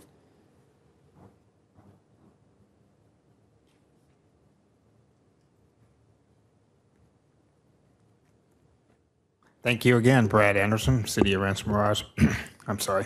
I'm in for support of this. I think it's a great thing, and they should do it. I know there's some negative comments a few years ago concerning pollution and noise and veterans and animals, and I just adopted a dog, Riverside County, so I don't know how he's going to react, but he's alive. He would it have been if I did adopt him? So I'm willing to put up with it. I live within the region, and Morningside is one of the greatest, or one of the best country clubs in the valley, and it's in the city of Rancho Mirage, and I'm in support. Thank you. Thank you, Brad. And that is the last speaker. Very good. We will go to council comments, and I'll just say that Morningside through the years has had several of these events, and they've all been handled well. and the residents have accepted it, and there has been really no problems from those, so I see no problem with this one either. Council comments, anybody? I have a comment. In fact, I would like to read a short segment, a couple of paragraphs of a letter that we all received, and starts out with, to the mayor and city council, I want to thank you for the letter sent last week regarding Morningside Country Club's request for a fireworks permit. This is the first time the community has had the opportunity to weigh in as far as I recall, and I'm grateful for the opportunity to do so. These surrounding neighborhoods have to tolerate this every year without prior notification. Frankly, I don't understand the purpose of the fireworks, nor do I think they should be tolerated. We have public fireworks on July 4th at Agua Caliente to celebrate our nation's independence, which should be sufficient for this small community. I would like to see a total ban of fireworks other than the 4th of July display in our community. I am wholeheartedly against the request for this permit. A 5-minute fireworks display to welcome snowbirds back to our community is frivolous, dangerous, and terrifying for our pets. And I know there was one letter that was in favor of it also. And my own personal comments are that no one loves a party more than I do. I like celebrations. I think we should celebrate everything. One of the problems is the pets. And although I don't have a pet any longer, I know what we went through every time there was a thunderstorm or fireworks from our neighbors or fireworks in the neighborhoods. It was not only terrifying for the animal, but it was so sad and heartbreaking for us. We had a little dog that was 10 pounds. She didn't know where to hide. She would jump up on our bed, drop down on the bed, jump off the bed, run in the other room, run back. At one point, we finally realized that when this happened, we would have to put on a towel on our bed. She would sit on the towel. She couldn't lie down because she was so frightened. She just panted and drooled all over the towel. As I say, there was no place for her to hide. It is pathetic when you see this happen. Sometimes in a lightning storm and the thunder, you have no choice. You do what you have to protect your animal and give them comfort. But for some people I've spoken with in the past years, they've told me that they take their pet, they'd find one of the interior rooms of their house, they turn on the television or the radio or some loud music because they don't know what else to do. I don't know if I think they're wonderful, they're beautiful, having fireworks. I love watching them every 4th of July because they're all over the valley. But for a country club to want to welcome back people, I think they're wonderful ways of doing it other than having fireworks, especially when it is so terrifying for some animals, not all, but certainly some. And I experienced it firsthand. I don't know if it accomplishes anything to have fireworks other than it's pretty, but it does cause the needless suffering of pets and their owners. So from my own personal experiences, I think even 1 minute of fireworks and the explosions and the noise that they cause is too much, and I will certainly be voting against this. Thank you. Thank you. Any more comments? I do have a question. I wonder if staff can tell us for how many years has Morningside have been approved to conduct this fireworks display? I don't think this is the first time. I think that it's possible that we've approved this multiple times over multiple years. Is that correct? The most recent approval was back in 2019 under the new ordinance. There might have been previous approvals of it, but it wasn't under the new ordinance. Okay. And then presumably it may not have been requested the last couple of years due to COVID. Correct. Right. Okay. So we have approved it in the past? Yes, we have. Yes. Okay. All right. Well, I'm sensitive to Iris's comments about concerns with respect to fireworks, pets, and so on. And the message that Iris read to us was authored by Suzanne Matthews, who's a pretty well-known a member at Thunderbird Country Club and sat for a couple of years on our planning commission. So her thoughts we ought to take to heart. And all of the folks who are concerned about their pets, we ought to take their thoughts to heart. I do plan to vote for this, so I understand your concerns, Iris, and I'm concerned as well. I would suggest that it might be wise for the members at Morningside to give consideration to some alternate form of celebration in the future. But for this year, I do intend to vote yes on this measure, on this request. Thank you. Thank you, Steve. Then with that, I will call for a motion. I have a comment. All right, Ted. If you would, Mayor. Likewise, I am not generally in favor of the fireworks. I have been a pet owner, a multiple pet owner, for many years, not at the present time. I'm not in favor of it, mainly because of the animals. I feel that there are other ways to celebrate. I also don't want to be hypocritical because the city does support the fireworks display, which is for a national holiday on July 4th. And we participate with the Agua Caliente tribe in the celebration. One of the reasons that I'm going to vote yes this time, and I'm going to vote yes reluctantly, is for two reasons. Number one is that I believe planning has gone to a great extent in getting approval, that they have sent out notices to roughly a mile radius for the area. In addition to that, they sent notices to 2,000 homeowners and got back, very few negatives. Even though it's an overwhelming support, I still don't like the idea of fireworks. And even though, again, I say that it's limited to 5 minutes, I wish it was 3 minutes, to be honest with you. I would say that if it came before me in the future, I would be voting against fireworks.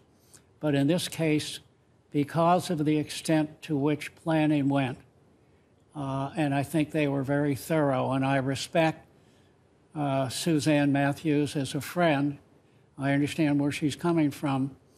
But regardless, I'm going to support this particular request with the caveat that it would be hard for me to get another positive vote out of me for future fireworks displays. Thank you, Mayor. Yes. Thank you, Ted. Iris? And as an additional comment, obviously this is going to pass, but I hope in the future that with the new commissioners, the new council members that come on the council, they will give great consideration to the neighbors. Even though people may not complain, it doesn't mean that they're not experiencing discomfort. And fortunately, it's only one country club at this point. If 10 or 20 country clubs wanted to do the same thing, what would we do then? Would we approve all of them just because it's a nice thing to do and they've done it in the past, or maybe they haven't done it in the past? But I think that our neighbors come first, and certainly the welfare and the health of their pets are very important. So I hope that in the future, this will be something that staff will feel strongly about and have a different recommendation. Thank you. Thank you, Iris. With that, I will call for a motion. All right, I will make the motion that the City Council approve a request by Artisan Events and Decor Incorporated for a 5-minute fireworks display at the club at Morningside, scheduled for 8:30 p.m. on Saturday, November 12th, 2022. I'll second. Thank you. I have a second. Please vote. Motion carries 3-1 with Smotrich voting no. All right, next on the agenda is number 9.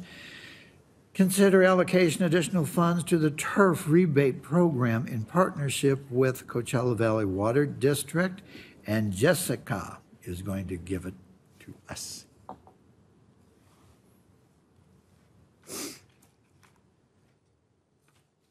Hi, Jesse. Hi. Thank you, Mr. Mayor, and good afternoon, members of City Council. This next item that we have for Council's consideration is an update on the turf rebate program, as well as a request for an additional allocation of funds to this program. The City of Rancho Mirage has long supported the reduction of water usage and has previously run 2 prior turf rebate programs in 2011 and in 2016. And most recently, Council improved the current rebate program on July 7th of this year with an initial budget of $500,000. Since then, additional funds have been allocated, bringing the total to date to $2 million. The current program provides a matching rebate of $3 per square foot for all residential Rancho Mirage CVWD turf conversion rebate projects through a partnership with CVWD, providing our residents a total of $6 per square foot per project for living turf removal. It provides $1 per square foot for all commercial HOA projects for a total of $4 per square foot. In addition, a direct rebate of up to $6,000 is available upon completion of any HOA commercial projects that are required by the city to utilize a landscape architect. The current program has really exceeded all expectations with over 850,000 square feet of projects submitted to date. The unanticipated demand of pending projects has placed a reserve on the initially allocated residential budget. It is now proposed that Council consider allocating an additional $500,000 to the Rancho Mirage Turf Rebate Program. If approved, this would bring the total to $2.5 million and would result in over 1.2 million square feet of living turf to be removed and replaced with drought-tolerant landscaping. Within the original staff report that is there before Council now, it was proposed for this request to be split between both residential and HOA commercial. However, due to the high demand on the residential program, staff is now requesting that if approved, the Council allocate the entire $500,000 to residential projects at the current matching $3 per square foot rebate. In addition, I do want to thank CVWD for their continued partnership. They have been very easy to work with and great. Victoria was here earlier today, but she did have to leave. But they have been very great in answering everyone's questions, getting projects through quickly. And so I do just want to thank their staff there for just being really good partners on this program. This concludes my presentation, and I'd be happy to address any questions. Thank you very much. Mayor, if I could just add to this, Jessica, thank you for that. The thing to take a note too, this program has been so successful and we're right in the middle of overseeding season. So, for a program like this on the residential side, there still are monies in the commercial and HOA side, but you're right in the point where people are, scalping their lawns, not watering their lawns. So this would not be a great time for this program to end right in the middle of overseeding season. So that's another point in addition to all the great points to consider when reviewing this motion. Thank you, Gabe. Good points. Chrissy. Yes, if anyone would like to speak on this item, if you're participating remotely, please press *9 on your phone or raise hand on Zoom. I have one speaker card, Brad Anderson.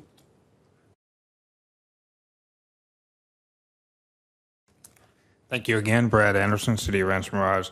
At this point, I'm opposed to this. I think it's not squandering, but the city resources should be allocated to other issues because I've written a statement to one of these allotments that you had. I think this is probably third or fourth one. And I know the city is very wasteful on the mediums, the watering and excessive watering, I guess. And I think the city should really focus on that. And I think it's a great time to end this program right now and maybe do it next year. I just think the resources should be spent wisely, and people will do the right thing and have native landscape if the city leaves them alone. And that's it. Thank you. Thank you, Brad. Jessica, does this just run out when it's over? There's no next year on the June something, it's over. It just runs, right, till completed. It would just run, and I believe at this point, this would be the last allocation staff would recommend to council unless council wanted to continue this program. But really, it's at council's discretion when this program would end. Very good, thank you. Council comments? Anybody? Yeah, I'll comment that I think that it's outstanding that we have the opportunity to do this. And it's also the fact that we have the resources available to do it. It shows great leadership for not only our city, but the entire valley. And I can tell you this, that we set the tone, because I know of a minimum of one other city that basically has said at their council meeting that we want to copy what Rancho Mirage has done regarding the turf replacement program. Not that that is a validation. I think that our validation comes from the fact that we recognize our responsibility and are happy to meet it. So I look forward to voting in favor of this. Thank you, Mayor. Thank you, Ted. Steve? Yes, Mr. Mayor, I do have a couple of questions. Jessica, do you have some statistics available that you can share with us about the use of this program up to now?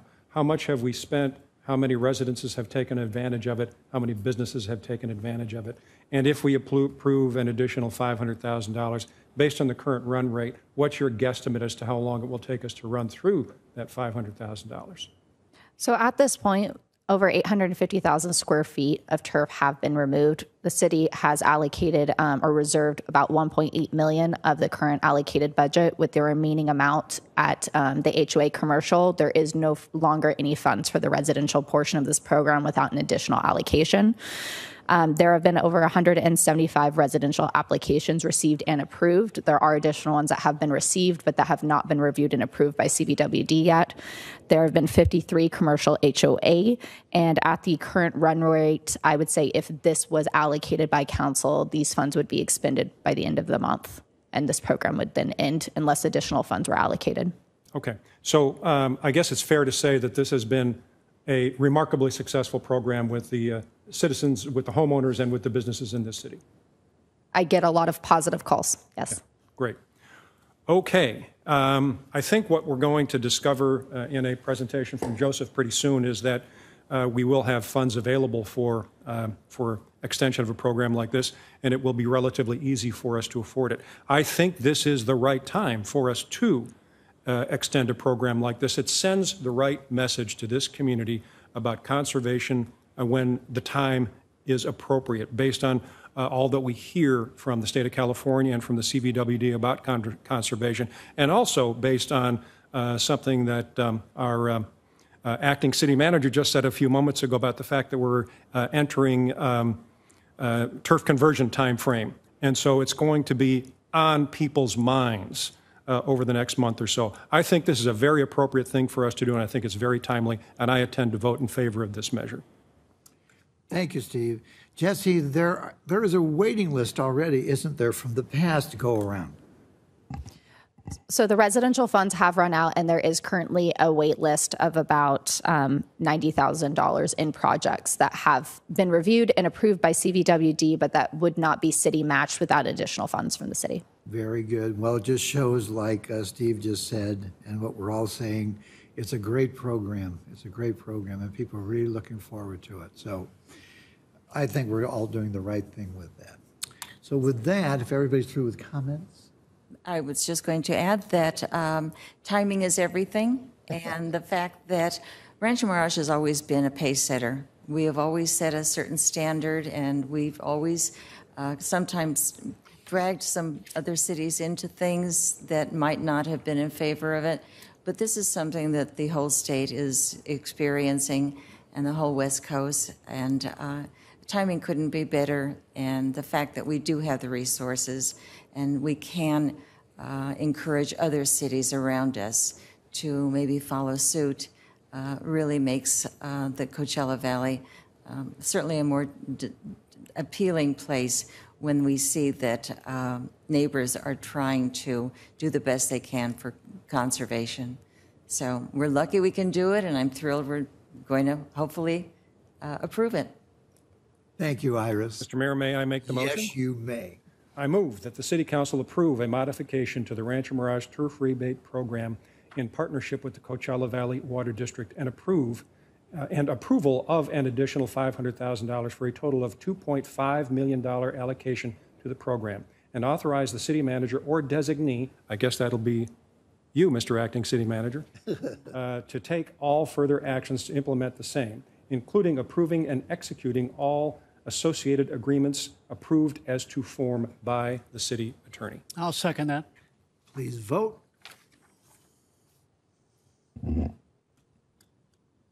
Motion carries 4-0.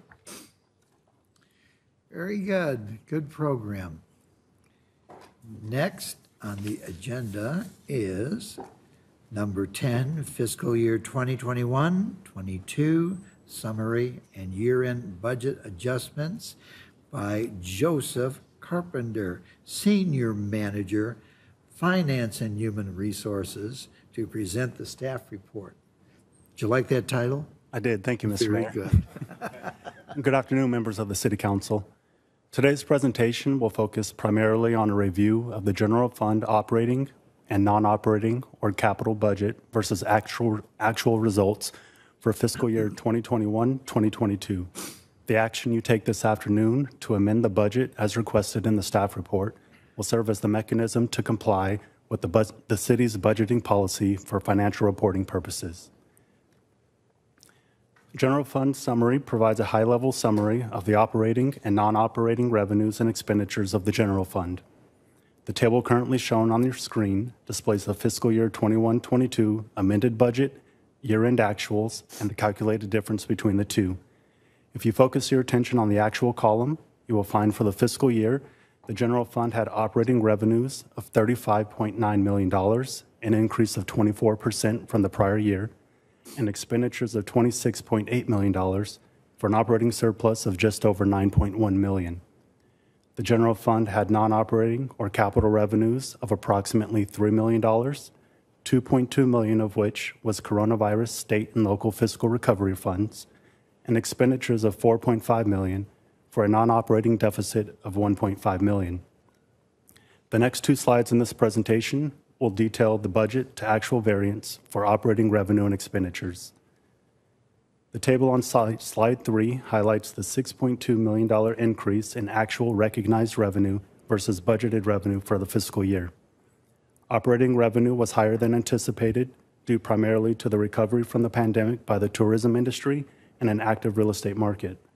As displayed on the table, actual revenue exceeded budgeted revenue by $1.3 million for transient occupancy tax, $1.1 million for sales tax, $1.1 million for the transfer from Community Facilities District Number 1, $558,000 for development-related permits, and the remaining 30-plus revenue sources experienced a combined increase of approximately $1.9 million. General fund operating expenditures are broken down into 3 object levels: personnel, which includes salaries and benefits, operations and maintenance, and department equipment. The table on slide 4 highlights the approximately $1.6 million reduction in actual versus budgeted expenditures for the fiscal year. At an object level, personnel was $368,000 under budget, operations and maintenance was $1.2 million under budget, and department equipment items were over budget by a little over $1,000. The decrease in operating expenditures was primarily attributed to a decrease in the anticipated subsidy to the fire fund, which was caused by increases in revenue from CFD Number 1, the Community Services District, and the Medical Insurance Billing Program. Please note, expenditures that exceeded their budget for the fiscal year and require amendments to the budget to maintain compliance with the city's budgeting policy can be found on Attachment 2 of the staff report. To recap, as mentioned earlier and shown on slide 2, for fiscal year 21-22, the city had a $9.1 million operating surplus and a $1.5 million operating deficit for a total surplus of $7.6 million. In the first column along the bottom of slide 5, you will see that the city started this fiscal year with approximately $62 million in general fund reserves, and after accounting for the $7.6 million increase in reserves for the fiscal year, outlined in green on your screen, the city will end the fiscal year with approximately $70 million in general fund reserves. It should be noted that for fiscal year 19, the most recent fiscal year not impacted by the pandemic, the general fund had approximately $72 million in reserves. During the two pandemic-impacted fiscal years, the city spent about $10 million of its reserves. The city's general fund reserves are currently categorized in 7 categories. Unassigned fund balance of $12.6 million is money that has not been committed for specific use and is available for any purpose.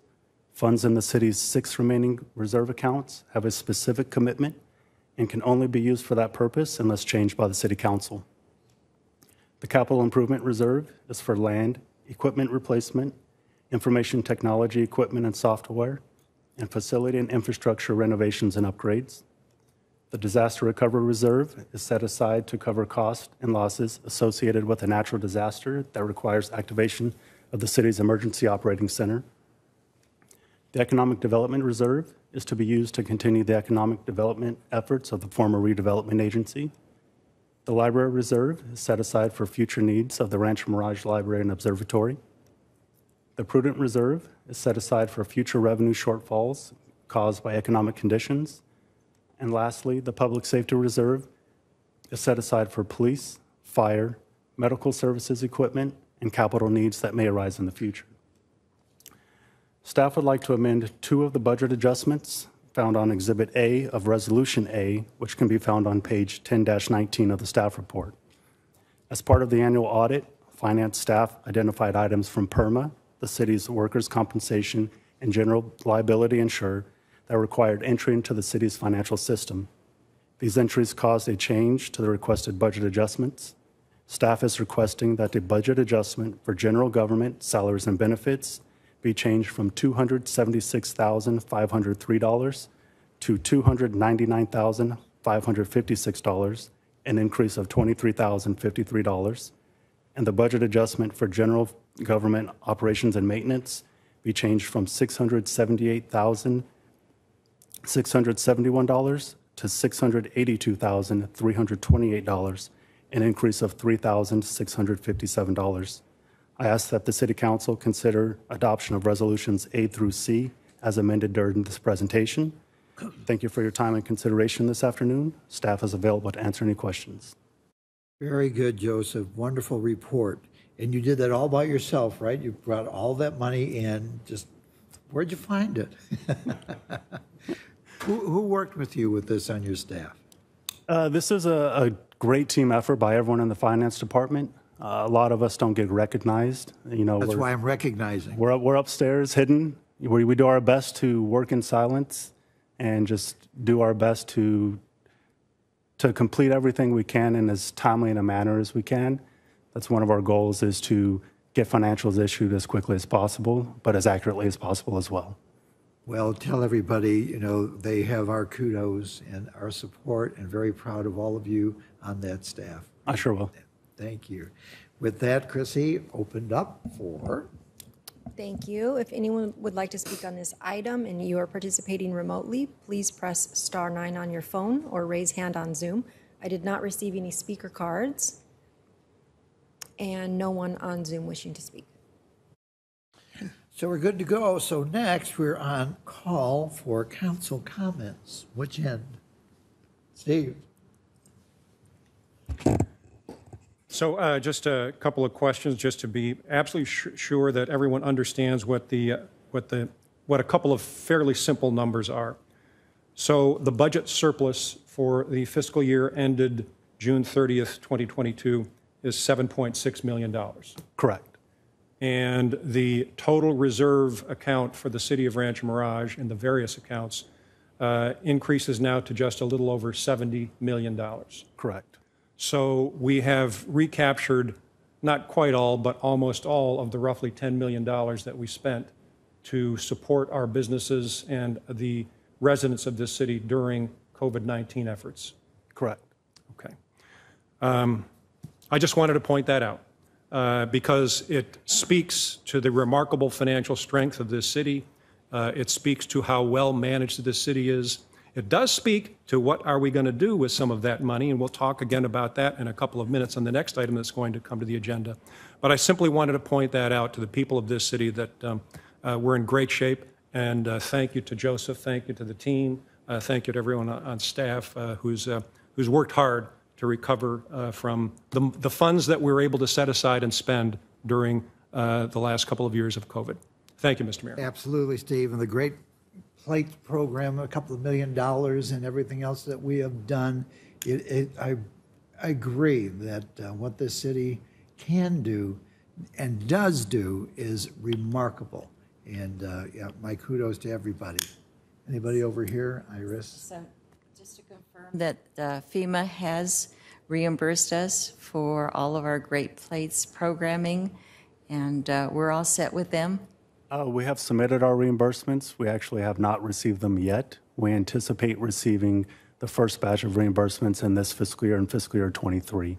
Okay. So there's more money to come, right? Yes. Wow. Yes. Okay. So we will be getting maybe a little bit here and a little bit there from them, and as they can budget for repayment. Correct. Okay. Sounds great. Thank you. Ted? Steve, thank you for pointing out, making your points regarding the funds. I think the other thing that we have to look at is many times that you'll say, okay, we have give or take $70 million in reserves. You want to look at how that $70 million is allocated. You want to look at the categories that basically they're assigned to, whether it be public safety, whether it be capital improvements, et cetera. In other words, that $70 million isn't just sitting in an account and says, okay, look, we're fat. Every one of those dollars is allocated for a specific purpose, and that's what we focus on. And when somebody says, what are you using the money for? You want to point out the allocation in those various categories. So that's why I think we all can be, very proud of the results. Thanks. Very good. Appreciate that. And then with that, we will ask for a motion. Well, I'll be happy to do that. Please do, Ted. I'll make a motion that the City Council of the City of Rancho Mirage and the Board of Directors for the City of Rancho Mirage, Housing Authority, and City of Rancho Mirage Community Services District adopt the resolutions identified as resolutions A through C. A, resolution number 2022, next in order, amending the fiscal year 2021-22 budget. B, resolution number 2022, HA- next in order, amending the fiscal year 2021-22 budget. And C, resolution number 2022, CSD, next in order, amending the fiscal year 2021-22 budget. I'll second. Very good. Please vote. Motion carries 4-0. Congratulations. Thank you, Joseph. Thank you. All right, last on this agenda is number 11, considering it mending contract with Riverside County Sheriff's Department, and Mr. Gabe Cotting will do the honors. Thank you, Mr. Mayor and City Council. So, as you know, the City Council places a high priority on ensuring the highest quality public safety to our community. Police protection in Rancho Mirage is provided on a service contract basis with the Riverside County Sheriff's Department. Our current agreement went into effect on July 1st, 2021, and it's a 5-year contract that is effective until June 30th, 2026. Over the years, the city and the Riverside County Sheriff's Department have forged a proactive partnership. Recently, city staff, Lieutenant Sean Myers, and the subcommittee, which consisted of Mayor Townsend and Councilmember Downs, met to review current service levels. The subcommittee is recommending today that increasing our patrol hours to 96 and adding an additional motorcycle deputy. As you will see in the detailed staff report, Rancho Mirage has always maintained an above-average coverage for residents and guests. For example, the commonly accepted ratio of number of sworn officers per 1,000 residents is 1 to 1,000. The city's current ratio is between 1.6 and 1.7 sworn officers per 1,000 residents. And by adding the additional hours to 96 and the motorcycle deputy, Rancho Mirage ratio to sworn officers will increase to almost 2 per 1,000. Although the city is concerned with the cost increases in our contract rates, we have always maintained a high level of service. The City Council also has an established $10 million public safety reserve to ensure public safety services are maintained at the highest level of services. The fiscal impact here, the annualized cost for adding an additional motorcycle deputy will be approximately $385,000, plus the cost of any specialized equipment. The annualized cost for increasing the daily patrol hours to 96 hours would be approximately $1.1 million for a combined annualized cost of $1.5 million, which comes in a little handy since we've got a massive surplus for this year. Staff will incorporate the proposed changes into the mid-year budget adjustments if this proposal is approved by the City Council. That ends my presentation and available to answer any questions. Very good, thank you. Any questions of Gabe right now? All right, I'm going to go to introducing Lieutenant Myers. And there he is. Here's all the information, right? You guys have the information. Hi, buddy boy. Mayor, City Council, staff, thank you for having me here today and to talk to you on this very important topic. First, I would like to commend staff and council on considering this action. I'm very proud to work with a city who regards public safety as an important service. You know, we're in a time where we're seeing many cities making or considering reductions in public safety budgets. However, this council has always remained proactive in providing the best service to its residents, whether by adding increased levels of service or securing advanced technology so we could carry out our duties better. My conversations with city staff have never been conversations as to what cuts we should make to public safety, but it's always been on how we can improve and better public safety services for the city. So if passed, I look forward to implementing these added services and continuing our great partnership. Thank you. Very, very good. Thank you very much. I'm going to go off track here and open it up right now to councilman comments. Steve. Thank you, Mr. Mayor. And thank you, Lieutenant Myers, for being here. Thank you. I would like to just ask you a question to make sure that we underscore in a fairly simple way what this change means to the, I'm sorry. Is that good? Yeah. Sorry about that. I just want to ask you to underscore in a fairly simple and direct, couple of numbers way, so that the public understands exactly what this means in terms of sworn officer coverage. And isn't it just this simple? If we approve this measure today, we will move from roughly 35 sworn officers protecting this city to 39 sworn officers. So it'll be roughly a little over a 10% or about a 10% increase in coverage for this city. Is it just that simple? That's correct. Okay. And another, I think, important number that I'd like to underscore is something that Gabe mentioned in his staff report, which is that a standard for the County of Riverside, if I'm correct about this, it's 1 sworn officer per 1,000 residents. That's a benchmark the Sheriff's Department uses. That's correct, yeah. And so up to now, or at least the current budget in the city of Rancho Mirage, allows you to put about 1.7 sworn officers per 1,000 residents on the streets, correct? That's correct. And if we approve this measure, we go up to almost 2. Yes, I believe 2.04, I think, is what. So we will be significantly above the basic average number that's established by the Board of Supervisors in the County of Riverside. That's correct. Okay. And one last issue that I think is important for us all to bear in mind, there's a very good reason for us to be overstaffed, and it is because this city's population fluctuates dramatically during the season. We're highly reliant upon our seasonal visitor traffic in this city. And so where we might have about 18,000 or so residents year-round, that number increases to somewhere around 30-ish, maybe a little over 30,000 in the season, correct? Right. And so as a result, what we need to give you is the resources to make sure that when we have that overpopulation as a result of our seasonality, that you've got the ability to provide public safety to this community. And this recommendation does exactly that. Is that correct? That's correct. Thank you, Sean. I appreciate your being here today. Thank you, Mr. Mayor. Very good.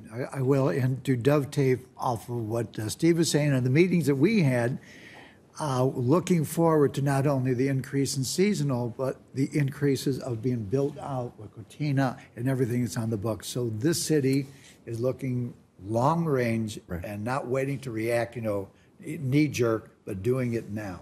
And I think that's what we all agreed on, right? Yes, it is, and you've always done that. Yeah. Very good. Thank you. May I add one more item?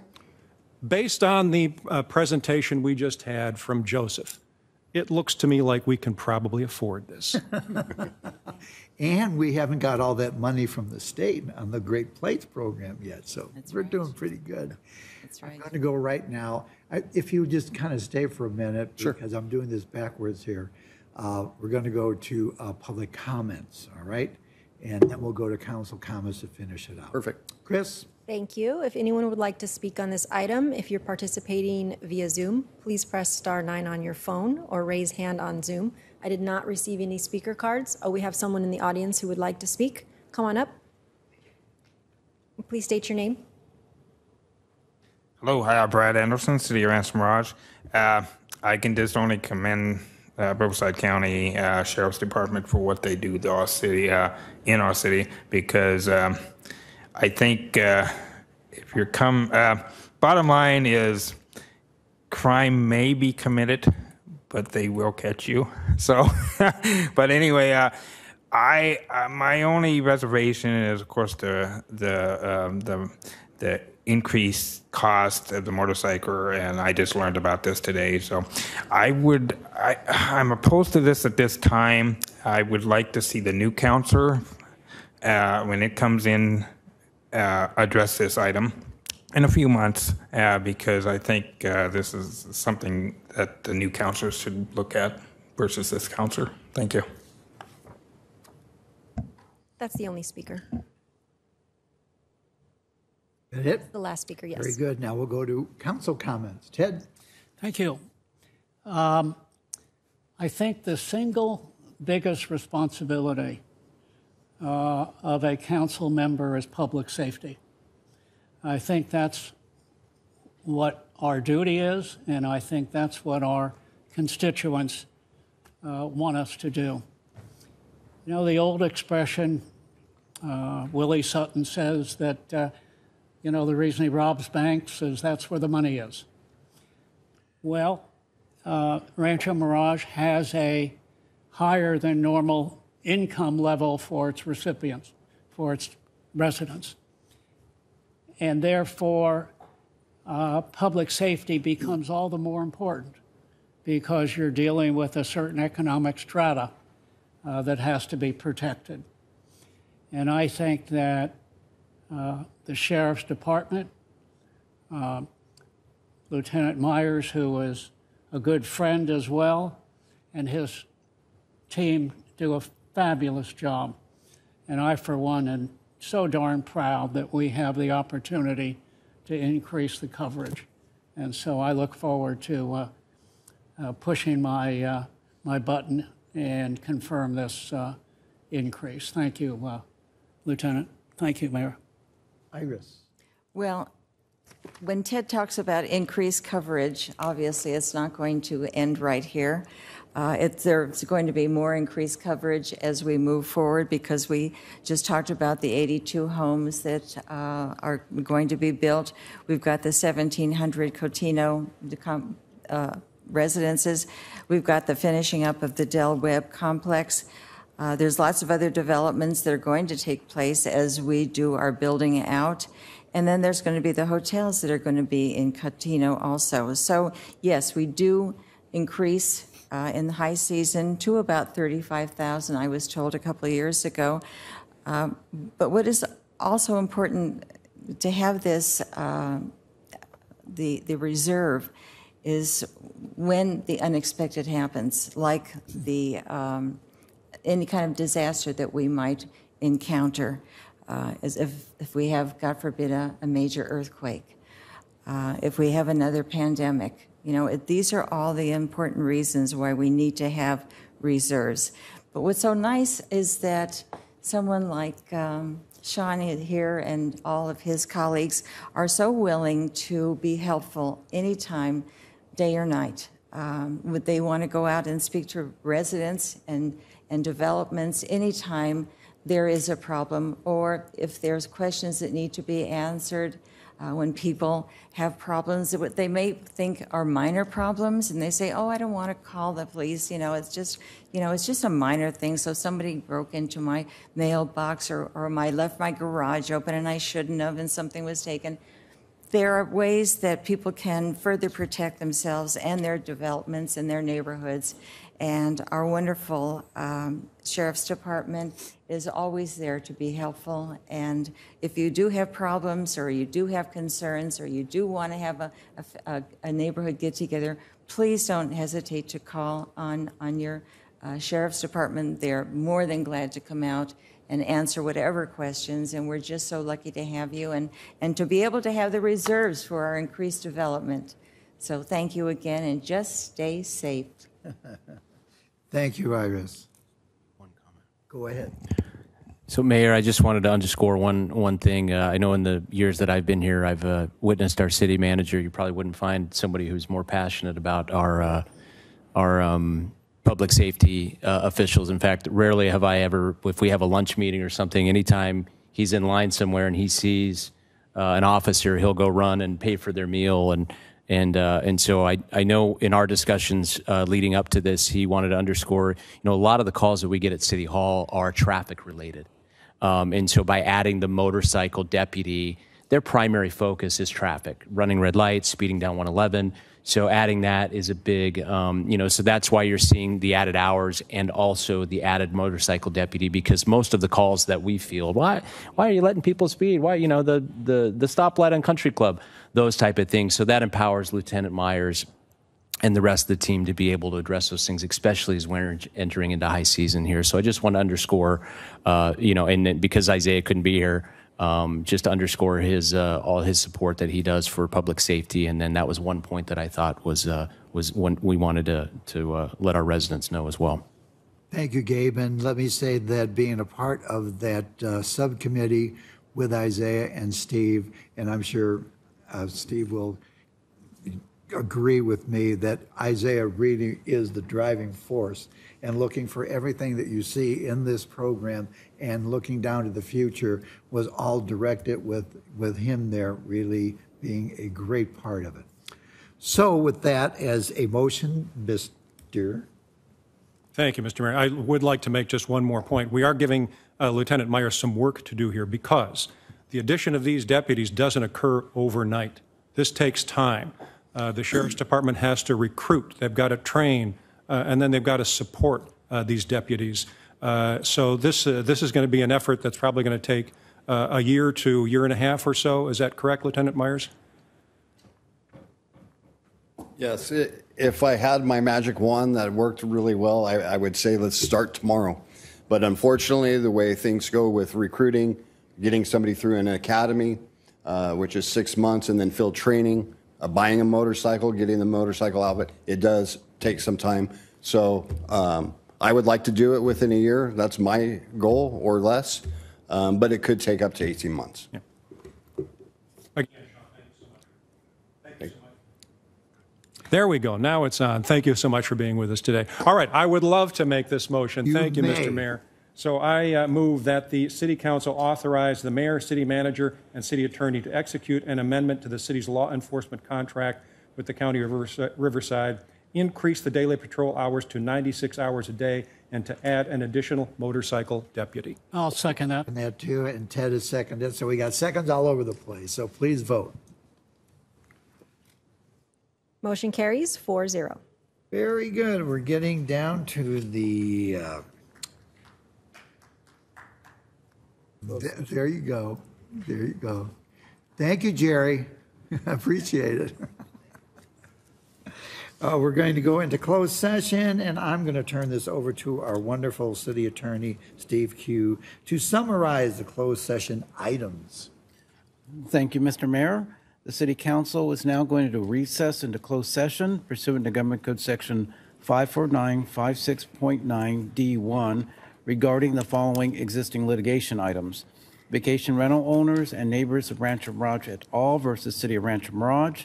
Vacation rental owners and neighbors of Rancho Mirage versus City of Rancho Mirage. Hometown Colony LLC, DBA, the Colony Mobile Home Park versus City of Rancho Mirage. And the last case, we don't have the name of the case specified since disclosure could jeopardize pending settlement negotiations. And those are the 4 items we will be considering in closed session. Very good. Mayor, I'm sorry, we do have a public comment card on closed session. If we could just, if we could. You have one speaker card for the closed session calendar, Brad Anderson. Really? Okay. Hi, thank you again, Brad Anderson, City of Rancho Mirage. I just wanted to comment on these 4 items for the closed session. I'm going to just combine them, and hopefully we can conclude these litigation issues sooner than later, because I think the city attorney is going to be busier in the future, and maybe subcontracting some help out for this person. And that's all I have. Thank you. Thank you, Brad. Now we are in closed session.